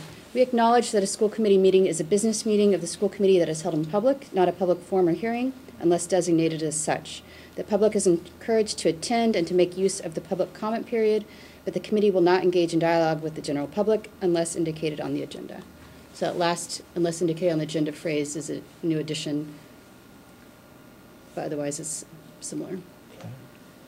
Somebody catch? I'm just concerned about the chair's discretion to be able to engage in communication, but it's not on the agenda, like it's not an agenda. Oh, you mean, in other words, the notion that the chair retains the discretion to allow public comment or question if deemed warranted, something like that? Correct, like unless, I mean, I think that is a on rule the we have, discretion that of the actually chair. literally the chair is allowed to do that. Yep, that's discretion of the chair. I mean, Certainly. In fact, if you might know this more than I would, but isn't that kind of part of Robert's Rules of Order, that the chair at their discretion can suspend the rules for what they feel to be as appropriate? Or am I stretching? That's a little stretch. I mean, you still have to get the consent of the body to just suspend the rules, but you can, I think there are other rules that allow us to do that. No, I'm serious, because I mean, actually, to be honest with you, Ms. Hazard has used this rule more than I have on the Amherst School Committee.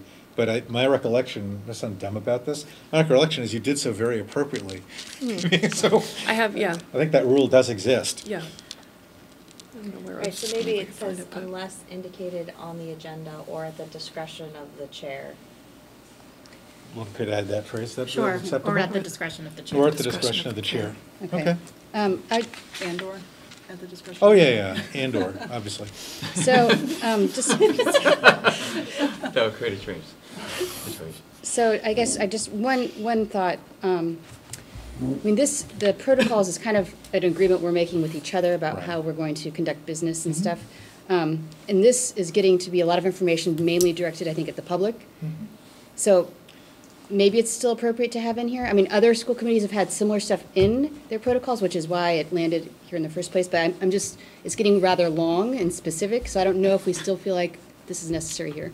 So Go ahead. my comment would be, I kind of like it because if you're a new member, this is a great resource. And Okay. this is something I think that's That's important. exactly what I was gonna say, and also the fact that then even saying something kind of funky at the end, like, or at the discretion of the chair, hey, that means a new member, when, like, if you had done sit a chair with the new member and they're like, oh my God, I'm so happy, I just read this today in the protocols, it turns out this can be done, right? As opposed to, hey, it wasn't indicated on the agenda, what gives you the right to do that? I mean, I think it's kind of a, Oh, I wasn't trying to. no, I'm done. So just the times I've seen this used in terms of the chair's discretion has always been with the consent of the committee. So I'm not saying it needs Okay. to be in there. That may have just been customary the way the chair chose to do it. So I don't know Robert's rules well enough to know whether that needs to be in there or that's something that you all feel strongly. It's not my decision to make, but I just wanted to note that I've always seen it used with the chair saying something to be the meeting, like it's not on the agenda, I feel like because of the topic, and looking around the table to make sure that there was consensus on the committee. Well, from a Robert's rules, I mean, it's funny, because that's actually the question of where that power came from. Right. Because it goes back to what Mr. Demling said, I'm really positive that if you're actually using Robert's Rules of Order to suspend the rules, you absolutely have to have consent of the body to do so. Yeah. But there's also, this is why I didn't know where it came from, because I also know that because we're not bound by Robert's rules in the sense that we're not allowed to create customary rules of facilitation. meeting facilitation that are extra to Robert's Rules of Order. So, do we need to keep debating this?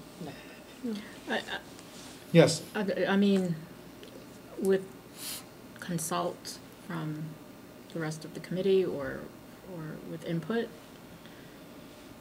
from. Not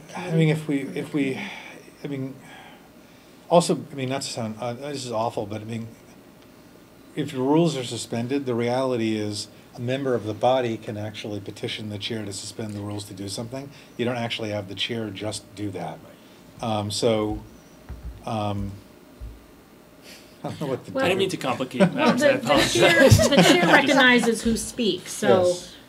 effectively, if you're going to allow, Yeah, if you wield a heavy gavel as opposed to a light gavel, which is what I prefer to do, Mr. Demling. I think an interesting example recently in this Yes. was during our vocational school discussion where the superintendent spoke out of order. Yes. You almost gavelled him, but you didn't. That's true. And so there was this informal consent of the chair. I think we were all okay with you making that call. Yes. But it's not like you stopped and said, everybody okay, and then it was like in the moment kind of a Yes. thing. I think that's maybe what we're trying to get to without trying So to didn't constrain the we chair's write something down capacity. originally, Emily, Ms. Marriott? Like at the end of, unless indicated on the agenda, there was a comma and then a little phrase we were going to include? And/or at the discretion of the chair. Okay, hold on a second. Are we okay with that? Yes. Awesome, let's move on.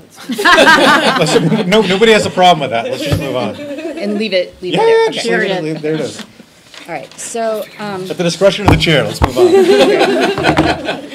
that is all the highlighted sections that we had discussion around last time. Yes. So, unless people have anything else, okay. So, we're done. I'll make a motion. Please do. To approve the protocol as amended. There's a moved and seconded. Is there further discussion? Other than to thank Ms. Marriott? Thank you. No, not other than to thank the chair. No, I'm sorry. Peter, I said that wrong. I meant to invite thanking her. Please do. Thank you very much, Ms. Marion, for doing what was a difficult, and I really love the very last line, which is, makes all this work, it means it won't disappear. That annual review by the policy subcommittee. So as soon as the policy subcommittee reconvenes every year with new members, they'll be like, oh, we need to look at this. It'll be great. So thank you very much for that. Thank you. All right, so now we need to vote, of course. So the applause happened before the vote. All those in favor of approving them, please raise your hand. They carry unanimously. You realize, by the way, in another, is it 6 weeks or something like that? Ms. Marriott may be departing us, or will be departing us as a school committee member. What? So there's just lots of reflective time to look forward at the awesome work of this committee. I move that Ms. Marriott does not depart us. I already tried that. Apparently, she has a higher power she responds at home.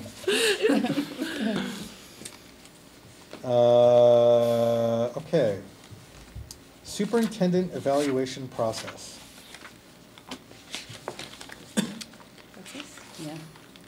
Do you want to take the lead on this? Sure. So what you will see in your packet is a cool-looking graphic created by Ms. Marriott that may not be totally clear at first. And then after it, I just included the minutes of our last subcommittee meeting because I think that it really outlines what the tasks that were put forth to the subcommittee were. And I just want to note that the last thing in this is that these proposals will be brought before the committee, not at the 7th because we didn't get there, but this meeting.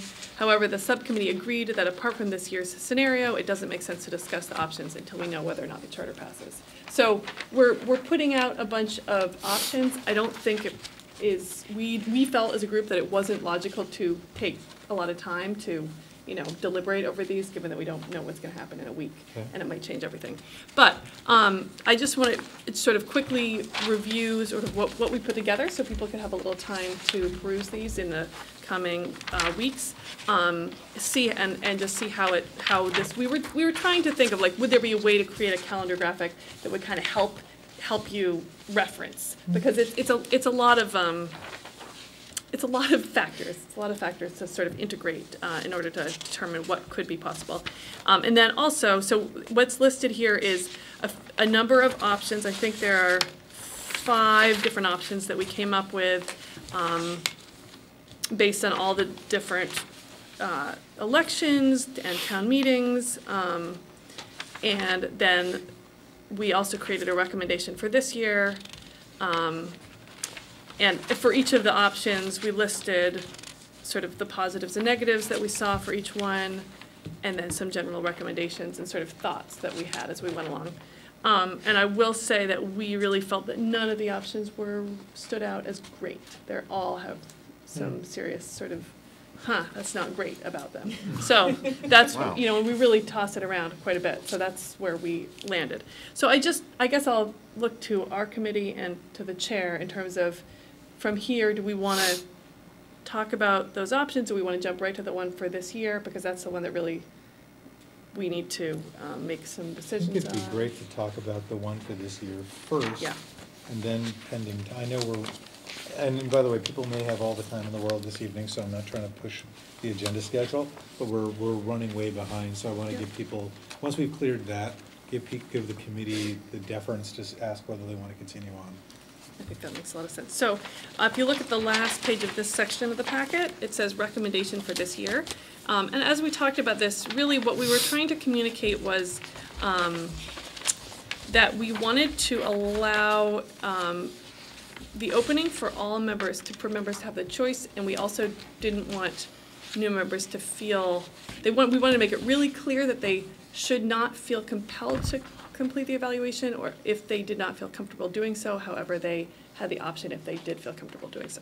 So I'm just going to read it. Recommendation for this year. For this year, all current members are eligible to participate in the superintendent evaluation. We want to make it clear to the new members that they are not obligated to complete the evaluation. School committee members can only evaluate based on what they have experienced during their tenure as committee members, as a committee member, which includes artifacts presented by the superintendent. Therefore, what members may have observed or experienced prior to coming on the board cannot be part of the evaluation. Given this, new members may not feel they have sufficient knowledge or context to complete the evaluation.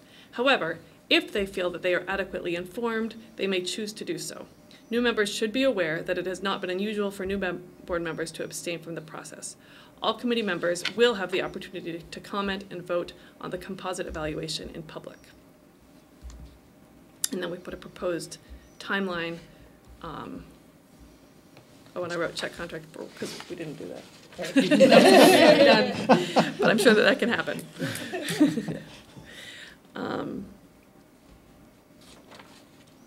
And this looks similar to what we did last year. It's essentially what we did last year, because it seemed like that worked, but it seemed like it made sense to put it into writing so it didn't come to an awkward moment and it just would be a cleaner process. That makes sense. Are there questions or comments about this? Starting with the subcommittee. The calendar is very challenging, and in all cases, I think there was some consensus on our subcommittee that we would like to have the opportunity for members to have been on the board for a sufficient amount of time, and wasn't clear what that is, but it's more than a couple of months. Mm-hmm.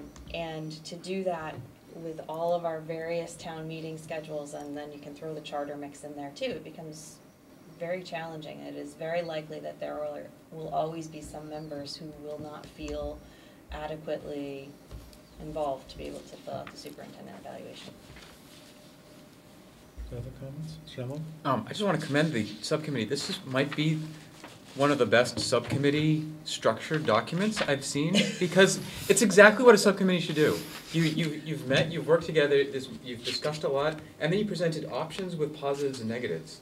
That's like so perfect in terms of servicing the greater committee, so thank you for that. Is it correct that it's against we got legal recommendation that school committee members can only evaluate based on what they've experienced during their committee? Like, that's not an opinion, Yes. that's a...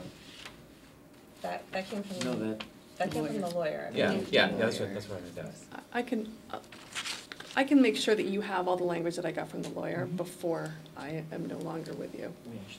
I will do that. Really I just have dramatic. been thinking, like staying up at night, like thinking about what everything I needed to I make think sure that got would be a passed very, on, I so think I'll that'd make be a sure you very do. good thing. Yeah. I actually I recollect the email you got from Mark Terry, because you actually did send it to me. Good. And it does confirm what both of you were just Great. saying. That the new members are only supposed to evaluate based on their term of service as a school committee member and based on the artifacts or experience that they have as a school committee member. It also should confirm that when you were reading a moment ago, all current members, it means current at the time of the evaluation. So for example, any current member who's no longer a member at that time is not allowed to participate. But we talked about that earlier, so we were clear on that. So Dennis? Thank you to the committee also for putting this together. I just wanted to comment, I mean, I think the recommendation for this year makes absolute sense. And given the numerous challenges that we've had, both with signing the contract and going through and the big changes that are happening with the charter, I think it makes a lot of sense to follow this again. I just wanted to comment on the general recommendations that you made. The lame duck session, I really like that idea. I mean, I think it's a great idea to incorporate just, and maybe the members that are on their way out won't like that so much, but I think it's a great idea to incorporate just some time for people to have, input into this incredibly important process, and to bring that wisdom that we've been talking about that you carry through with, with your, as you serve on the committees. This would be a brilliant way to handle that. So I'm in favor of that. What else? Just to comment on that, is that the charter, I mean, as it says here, the charter Right. has a lame duck session, has this lame duck session, so it came up in the meeting. If that's a possibility, why wouldn't it be a possibility? And it would be something that all the towns would have to talk about, all that kind of thing, so we have done no further exploration, but that's why it's in that list. What's it's a good interesting idea. about this, and I'll get to Ms. Gilman in a second, I just wanted to throw in a comment, is it seems like under any scenario you might imagine now, doing the goals earlier, even as early as June, would be advisable, right? Because it gives you more runway for any member under any scenario, it gives them more runway to be able to look at the performance and the evidence and the whatever it is in the context of what the goals that have been set. Mr. Demling? Yeah, I concur with Mr. Ordonez that the recommendation for this year is really excellent, really well, clearly stated in terms of the reasons, and so it's a nicely written paragraph. And yeah, that's a really interesting point about the lame duck for the small towns. It would seem to be more empowering for the smaller towns. You would want your most informed member to be the one speaking on the evaluation, not someone, right?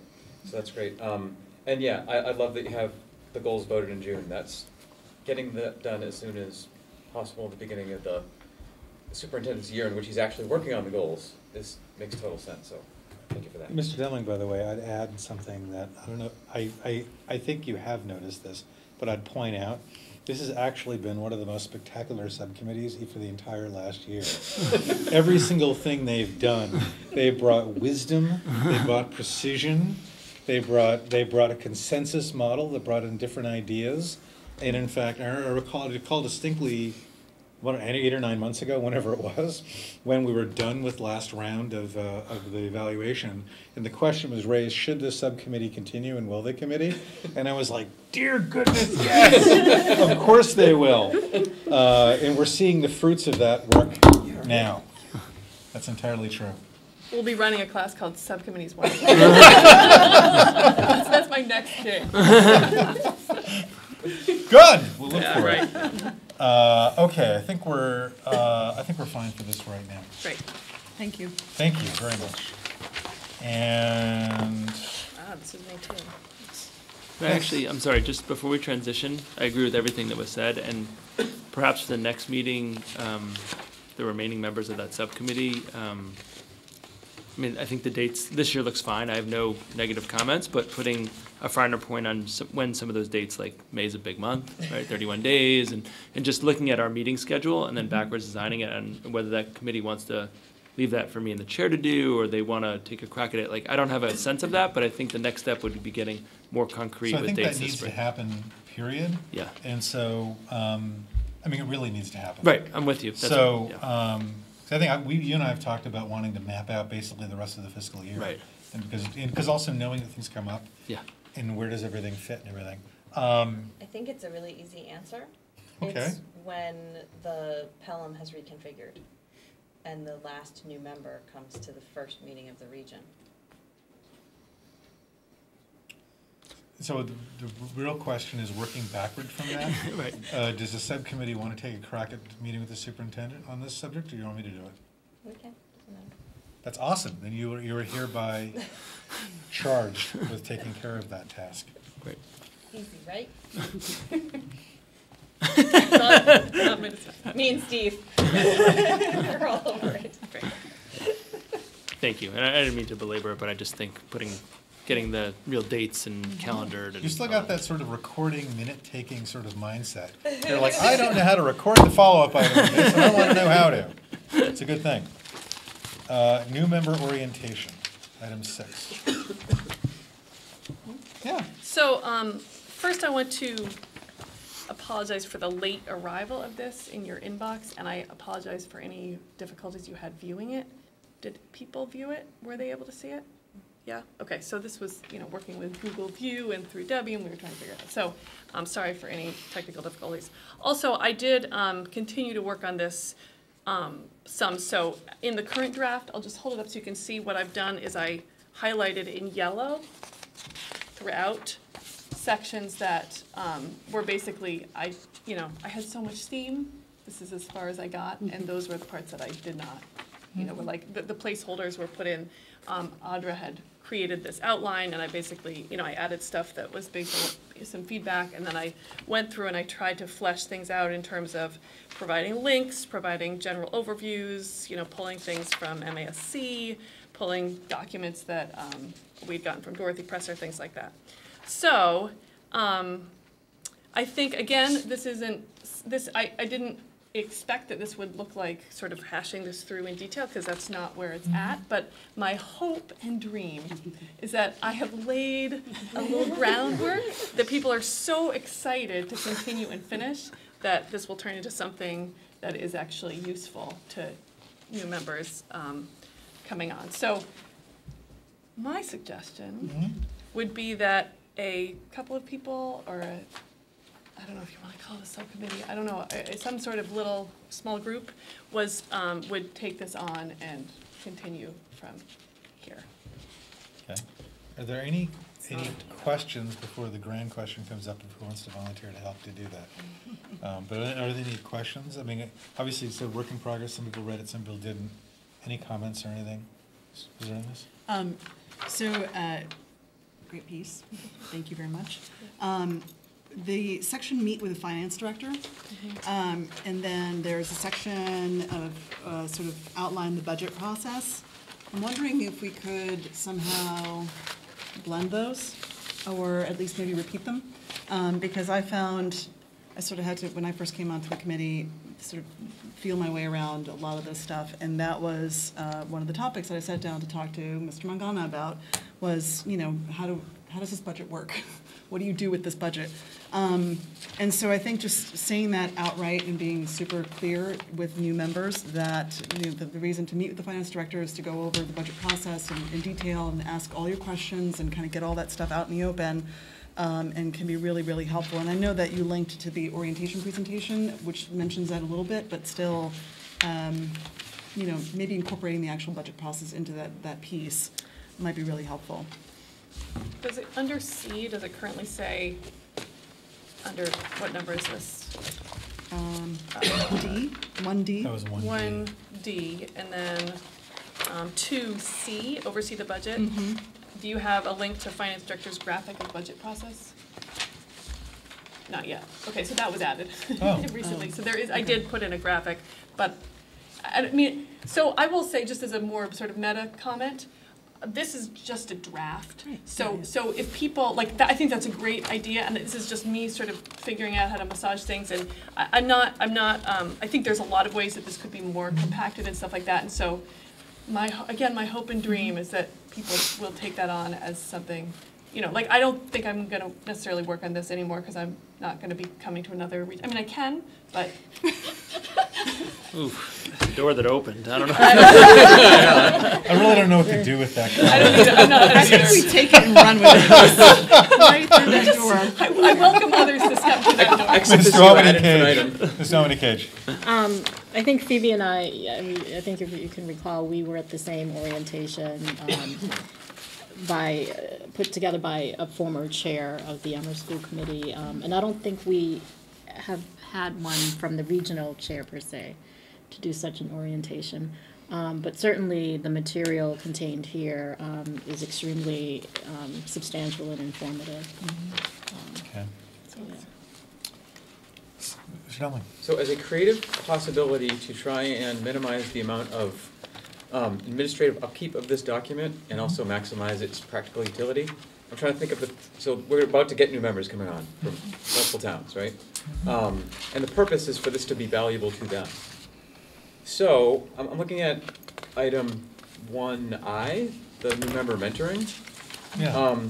And maybe instead of trying to like perfect this or like throw as much steam as possible into making it this amazing like resource, you know, we do what we can, and then when new members come on, we're like, all right, here it is, it's draft, we did the best we could, there's a lot here. Why don't, you know, new members go through it, and then we could sort of combine that with, if we have volunteer current members who are willing to say, meet with new members, like I think the easiest would be like 6 o'clock before the 6:30 regional meeting, show up at the library, and we could ask the new member, what are the things you want to talk about? Like, because there might be individual interests in, oh my gosh, I need to talk about open meeting law, or oh my gosh, I need to talk about the budget. And then we can sort of go through there and use that as the facilitating for the mentoring. And then as they sort of go on board, at the end they can say, oh, well, this was helpful about the document, and this was totally not. And they take responsibility for evolving it from there. I would just hate to throw lots of good attention and effort into making this perfect and then having it just become static. Well, the funny thing about it is that the most important thing about the document and the information it contains is whether or not it actually helps anyone get oriented, right?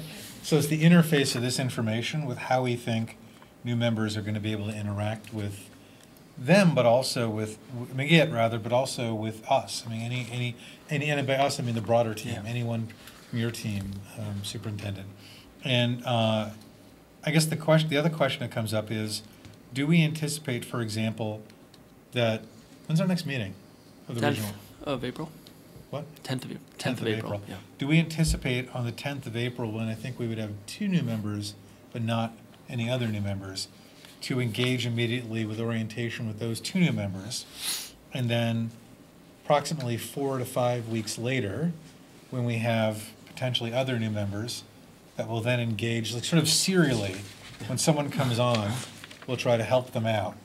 If we do that, then that would sort of argue for a more, I think as you're describing it, a discursive process where we're sitting down, helping to do some immediate orientation, get questions, answer questions, show the document and other things we have.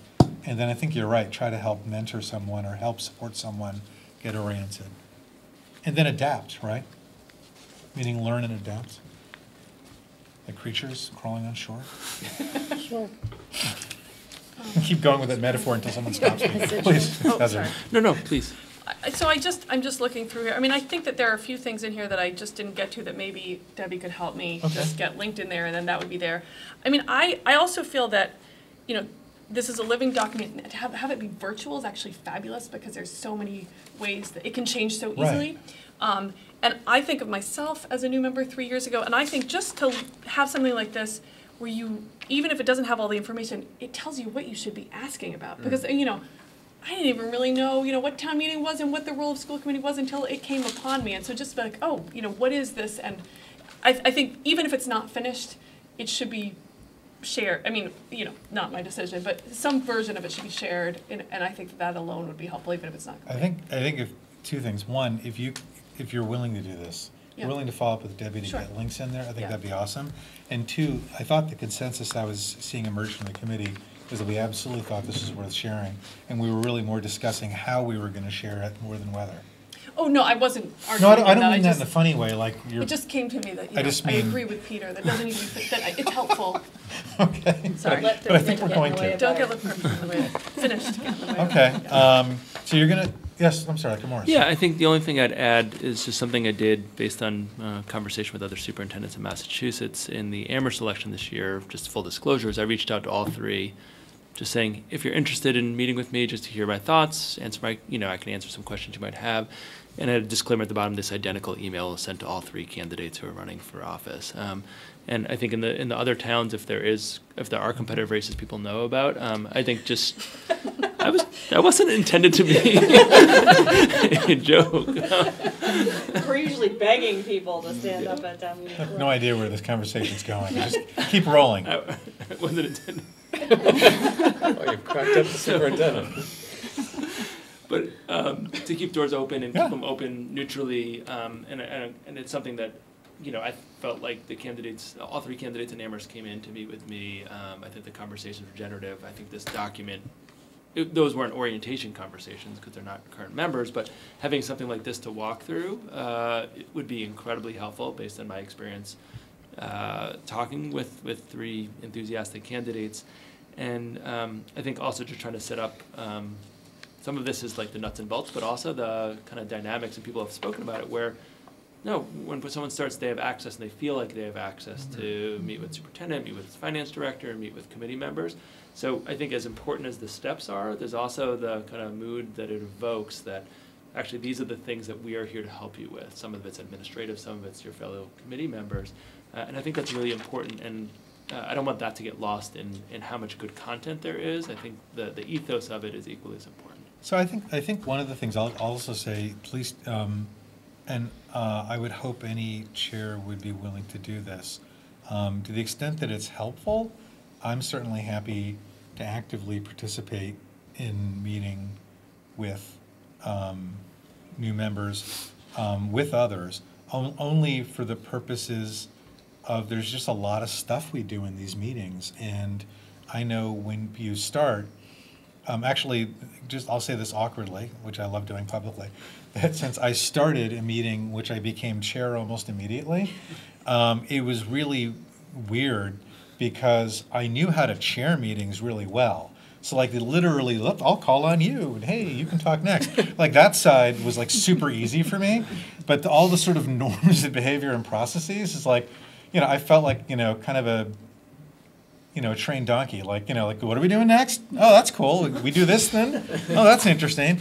And so I had sort of a weird sort of on-the-fly experience of doing that. But I'm just saying for any other new member, there's just stuff about getting acculturated to the meetings that, I think the idea of a combination of, various officers of the committee, chairs and vice chairs, helping to do that, as well as also mentoring from school committee members who are willing to take on that task, would be really, really welcome.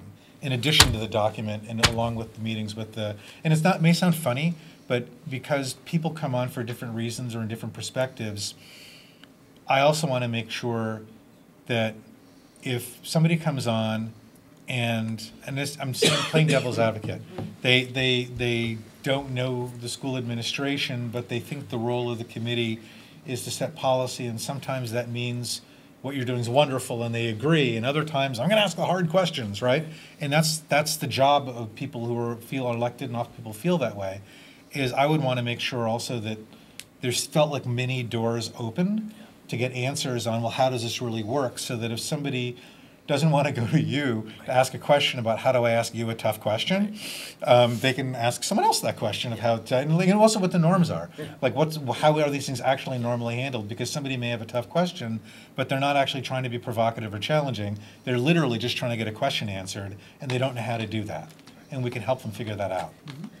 Quick Please. comment, one more, just that in looking at a lot of the policies, again, as I created this, there is a new member orientation policy, which does it work? Well, it describes a process of orientation that, and I myself as a chair did not follow as well as I should have. So I brought that up with the policy subcommittee, and the policy subcommittee, I believe, is going to just, because the question is this policy not happening to the T because it's not what should be happening, or because it's not being followed and it should be followed? You know, does it need to be revised, or does it just need to be instituted? So I just want to let you know that that's a coming attraction as well that I think will dovetail nicely Awesome. with this process. Well, you know, one quick thought is, so this document is all about the new committee member, but what about the new chair? Right, because I think oftentimes, you know, a chair assumes a position within the committee, and they may be familiar with, you know, the various meetings and how, you know, things tend to go and, you know, whatever, but they're not necessarily familiar with how to chair a meeting, right? And so there's a whole, you know, and so that policy, the lack of perhaps follow through on that particular policy is a great example of, you know, if a chair hasn't been brought up to speed on what their roles and responsibilities are, they may not even be aware that this exists, right? You know, so it's something to consider for the future for all of us, I think, is how do we incorporate maybe a subsection on becoming chair of the committee, and how is that different from being a committee member? That's interesting. Ms. Merritt? I see a question in here, Pelham, does Pelham want to be included in this document? And I'm guessing that Pelham would love to take advantage of this resource. I'm wondering if it would be okay if we have actually a couple fairly new members. Would it be all right if I shared this with them? First, I think it would be helpful to them, but then also they can give us their feedback. And I could kind of liaise in the short term. I'm good. I'm good. Can you I just think use the everyone's newest good. version? Yeah. Yeah. Which is always evolving by the minute. Which basically means never, by the way. It's always going to be new and always ever evolving. No, that sounds great. Okay. Just one administrative Yes. thing. If we want to keep this as an electronic living document that the committee can continue to edit over time, is there a location that it can be stored on Google Drive that all members would have access to view? I was actually thinking of this in the prior conversation, prior two conversations about protocols and superintendent evaluation process.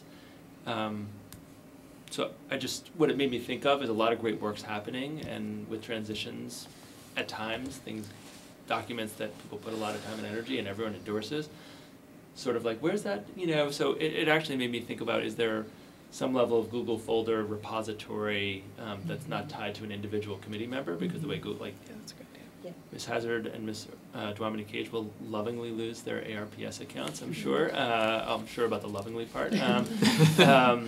In a couple days or a week or two, whenever we catch up on the system.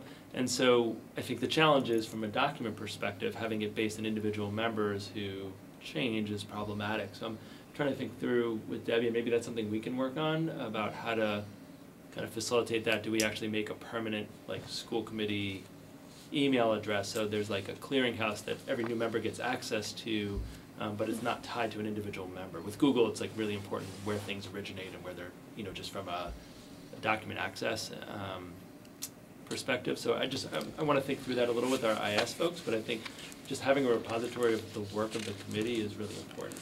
And that, we have a superintendent evaluation subcommittee folder that I think is probably attached to yours. Probably. that we I mean, I have a wouldn't lot wanna of lose. stuff like that. So that should be solved soon, if Yeah. possible. Yes, or at least before you delete her account.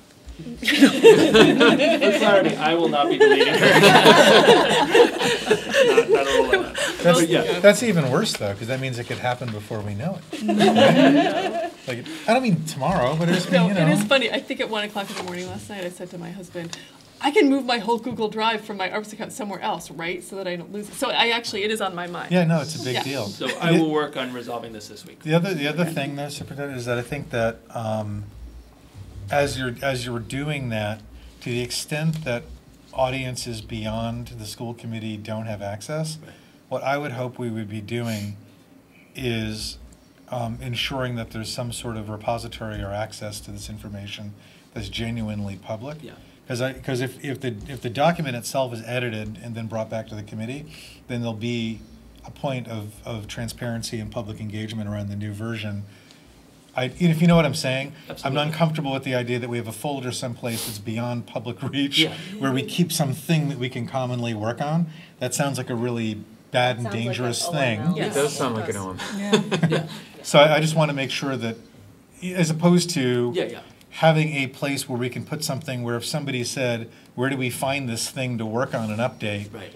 It is, you know what I mean? It is someplace. Yeah, I follow you. Just calling that out. Okay. What a productive meeting. Do we have any gifts, by the way? I don't see any. I don't either. That's why this is the moment of the evening I always ask that, because what that means is, as everyone knows, we're up to our last item, right? It's got to be our last item of business if I'm asking whether we have any. Dr. Morris. Sure. On that last topic, just the last final note is we are going to be having a new website. We took all that feedback that we had, we looked at our current vendor, what was possible, and we've determined that we need to actually redesign the full site.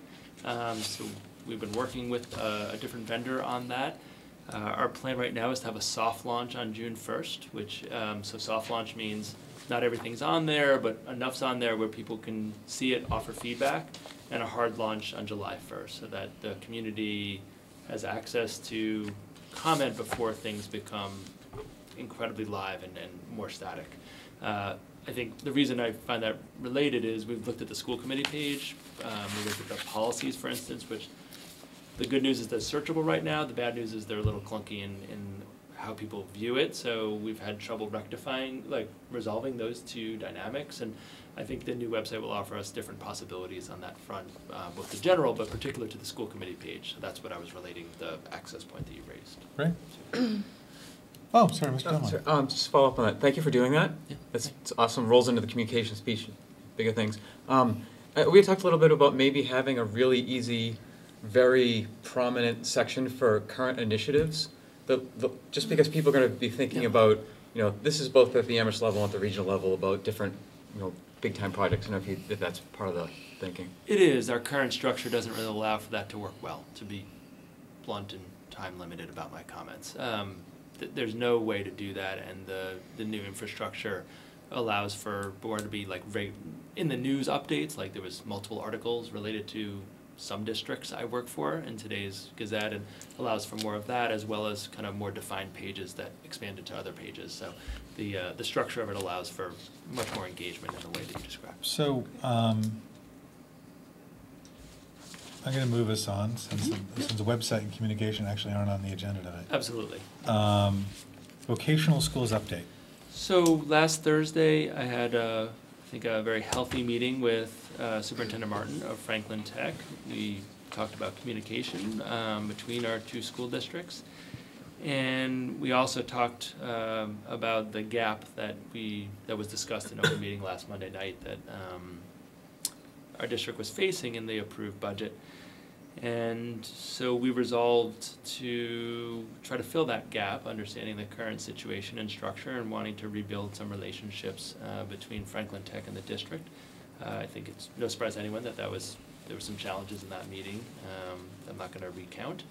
So what we agreed to is that, and legal counsel approved this on both sides, that what Franklin Tech is willing to do for us for the next academic year only is to waive this additional increment for students who attend Voc Tech schools who have special education needs.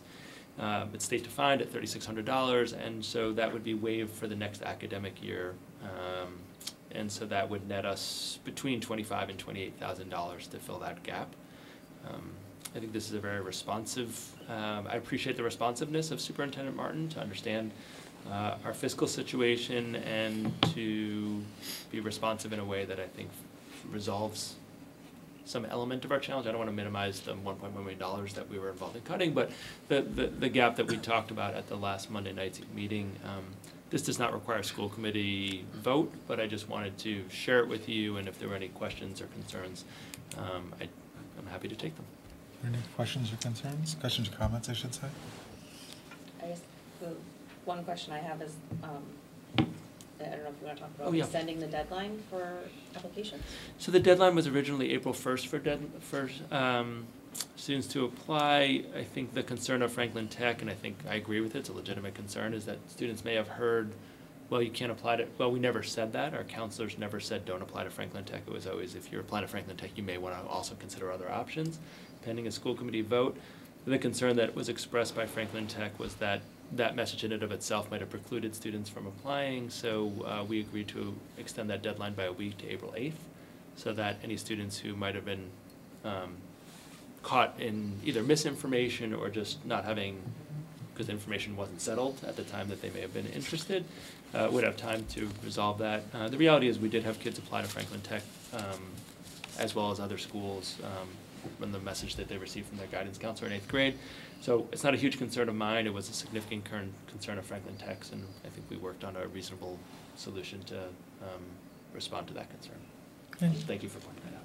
Solomon? Evan, so did the field trip to Smith take place? So there were no. So there were no field trips, because that's what I had asked you. Right. And we didn't know when that would have been. So none of the 8th graders went to visit either school. That's correct. So what we, the middle school principal and I talked about last year was just the challenge of loss on learning. We had generally about 4 or 5 times the number of students go on the field trip than actually apply to a Voc school, which made us somewhat question the motivations. I'm not saying all of them, but, and so we still have access. We still, for students who come to their guidance counselor, we've that conversation. We promote the dialogue between the Voc school and the family and the student, but the field trip part of it, it was never just, and I clarified this, the superintendent, Franklin, raised this in the meeting, and we didn't have a trip at all. Actually, last year we didn't have a trip to Smith either. We only had a trip to Franklin, and that was a longer story, but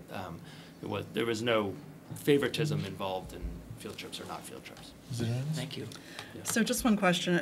Thank you for meeting with the superintendent. I think it was, it's encouraging to hear that you were able to talk through some of the challenges. My question is around so this arrangement is for the 2018-2019 tuition, for the towns. Has there been any conversation about continuing that in future years, or is this sort of a one-time only kind of thing? It's a one-time only kind of thing, particularly because of the situation we're in. I also, just candidly, I think if we were going more than a year, I'd want to bring it up. Not that I'm not bringing it up, we're talking about a school committee meeting, as school committee dialogue, because doing that perhaps could preclude other I just don't want to set a dynamic that's a multi-year dynamic for future school committees without enough robust dialogue. So he only raised it as a one-year issue given our fiscal challenges. But frankly, I wouldn't have been comfortable going more than a year without more robust dialogue at this table with the community. The last time the vote went the way it went, we had multiple meetings where it was discussed, 4 town meetings, school committee meetings, so anything beyond a 1 year I would have wanted more robust discussion about. So that's as far as we got. Okay, thank you. Mr. Dunlap? Yeah, so first off, I appreciate the creativity that avoids us what would have been a difficult town meeting if the school committee decided to try and pursue the additional funds. And yet it does mean it's a possibility in future years. And so some members who had attended that meeting advocating for us not to go through with the agreement with Smith Voc had reached out to me later, and I thought I had a pretty productive conversation with them explaining the reasons. And one thing I was very upfront with is that if we get into a budget situation in the future, and it's certainly possible, who knows what the future may hold. This is something that would is possible for the school committee to still consider, and it's not. There was some talk about, is this a small amount of money, and I think the $25,000 was the minimum of a conservative estimate for the first year, and when you're cutting more than $1 million, every other dollar is very painful. So, it's obviously hard to project future budgets, but as soon as possible, if you think that's even a possibility, if to cross our T's and dot our I's in terms of the community engagement piece ahead of time would be necessary, so that if we come to a vote again, even with people strongly in support or in objection to, we could make the most informed decision. That's what I hope going forward. Do you think it would actually be worth scheduling a meeting, an item for a meeting I say mid-year now, but I don't know what mid-year means. I guess early next year, like October or November of next year, in which we could revisit not, I don't want to say necessarily the topic of doing an agreement with Smith Vocational, but really revisit the discussion of vocational schools and enrollment and trends, and part of the basket of that will be fiscal issues, but it'll be, you know, more than that, and that we could maybe even invite in both superintendents or families and others to come in to sort of inform the committee on this in the future. Fantastic. We can parking lot that maybe for something for later. Yeah. Anything else on this topic? On school committee planning, I don't have any gifts. On school committee planning, one question I had, Dr. Morris, is whether we could get, I don't want to say a revised schedule, but sort of an updated schedule of when some of the presentations are going to be done around the SCTF goals. Mm-hmm. And I don't mean tonight, I mean in general. Yeah. Sort of be able to see them all Right. as a list of when they're scheduled. Mhm. Because also I think it would be, if we could do that soon, while you're still chair, I would love to see that pushed out, if it hasn't already been, to SCTF members and others, just so that there's more, I shouldn't say more awareness. We've talked about it here, it's been brought up occasionally at a couple other public events, but I just want to make sure that since it's something that I think the committee is going to enjoy or get fruitful conversation out of, but it's also something that keeps coming up as a question, especially around data and what we're doing and stuff like that. I just think it's worth making sure that, you know, if there are members of the public who want to come, they know to come, and then they also can see sort of when the future meetings might be. Does that make sense to you? It does, yeah. Okay, that'd be wonderful. Any other school committee planning issues? I'll go to her first. Yeah, I defer. You, Dennis? So just looking at the regional advocacy piece, and I was reminded, some of the outreach I was doing to Representative Kulik's office put me back in touch with a staffer who had helped with the delegation that I helped lead last year and Ms. Womney Cage to Boston during the Mass Day on the Hill. And so I was just looking up the date again, because the Mass Day on the Hill is on April 25th, which is smack in the middle of their budget week in Boston. And I'll have to say that frankly, last year when we did this, I think the students reported back that the mask events were probably the least interesting to them. Unfortunately, they weren't geared towards students, and they were, you know, there was a, there were a couple legislators who were there. Sonia Chang Diaz was there, and a few others. But it was very much about how school committee members can advocate on behalf of school, issues, education-related issues, not at all student-friendly or young person-friendly. And I had talked to Glenn Kuchar about trying to change that, and that didn't happen. Anyway, long story. The point is that I'm raising this now because I do think it's still worth doing again, and just figuring out what the timing might be. Maybe the timing is not that day on the Hill. And also just wanted to raise the point, so I heard this from the staffer, from Representative Kulik's staffer, that he had approached one of the students that we took on that delegation last year after the fact, and they had raised money to provide a scholarship for a student from the representative's district, and had suggested to this Amherst Regional High School student to go ahead and apply for the scholarship, because they thought, given his work and interests and everything, that he would be a great candidate. He ended up getting the scholarship, and it wasn't a huge scholarship. It was I think about $1,000 or something like that. But anyway, he was going to college. It was a really helpful, so it was an interesting little side door that opened as a result of that day on the Hill. And the students had a really good experience. I think we would want to tailor it for a slightly different experience for them, so that they are able to come in maybe with a set of agenda items and talk to the representatives and legislators and their staffers in a slightly different way. But they really got a lot out of going to Stan Rosenberg's office and meeting with his chief of staff, and they met with Representative Goldstein Rose, and there were a few other people that they met with that day. And it was just a great experience. So I'd love to see that happen again if we can.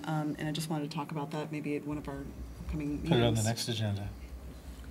Let's get that on the next agenda. Actually, we should have regional advocacy anyways, because I think that's going to be probably a standing item where there are going to be things coming up that we ought to talk about as well as plan. Are there other things on this? Yes.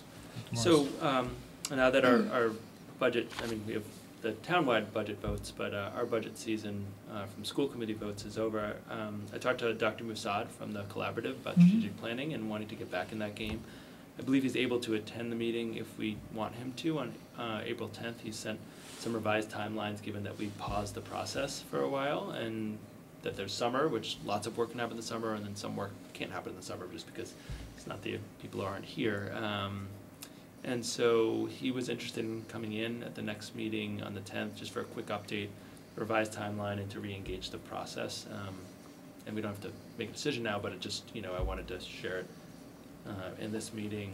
I also put on budget warrant review so that if we want to have a new process start, I don't want to have 3 meetings go and we were going to have that thing about warrants, because that could easily happen, especially with the change in membership and other things that are happening in April and May that'll keep us busy. I had superintendent evaluation. I think having that continue to be on there and just fine-tuning dates. Ms. Cunningham is planning on doing the Goal 2 discussion about student learning about race, class, and other equity issues at that meeting. So I have strategic planning, budget warrant review, policy. There's at least one, but multiple first reads. Regional advocacy, SETF, Goal 2, and superintendent evaluation. And then the point that Ms. Ordonez raised about MASC. I'd call it regional advocacy, and then it would include the MASC thing under it. Okay. So it's hard to project, but whether it would rise to the level of agenda item, but I assume we won't hit on the topic of the marijuana dispensaries. Whether it's at announcements or superintendent update, I don't know, because we don't know what's going to. Why don't we, well, let me put it this way. If something this is not locked in right now. We're just talking in a meeting about things we're going to do. If out of tomorrow's meeting or anything subsequently that comes immediately in mind out of that, if it calls for its own agenda item, then let me and Dr. Morris know that. Anyone who goes, so I think you see 2 people who might be going. And we can put it on. Otherwise, it is absolutely warranted within the announcements or the superintendent's update section to give us an update on that. So let's keep it open. At the very least, we can talk about it then. But otherwise, if there's enough momentum behind the discussion and the information where we should talk about it as a separate item, just let us know. One sort of bookkeeping one, which is, I am guessing we have a rather large stack of executive session minutes that need to be approved, and we may want to choose to do that before we have significant change in membership. I think we're gonna miss that boat, but yes. Okay, we'll take care of that. They're just harder to. No, it's an awesome point. I'm just saying we have Ms. Ordonez here, who was Union 26. Mm-hmm. There's me. There's Debbie. Between the 3 of us, we will figure out the solution to making sure we have a stack of minutes, and then we will schedule the appropriate time to execute on that item, because it's a good point. Mm-hmm. As soon as possible. Yes, exactly. Exactly. Okay, anything else? Thursday. Bye. Just, Yes. can I offer a final thanks to our Phoebe and Vera for your service. I've learned a lot from both of you in my time on this committee. Is this really it, by the way? Is it? Isn't it? This is really it, isn't it? Yeah, you're prolonging it. No shit.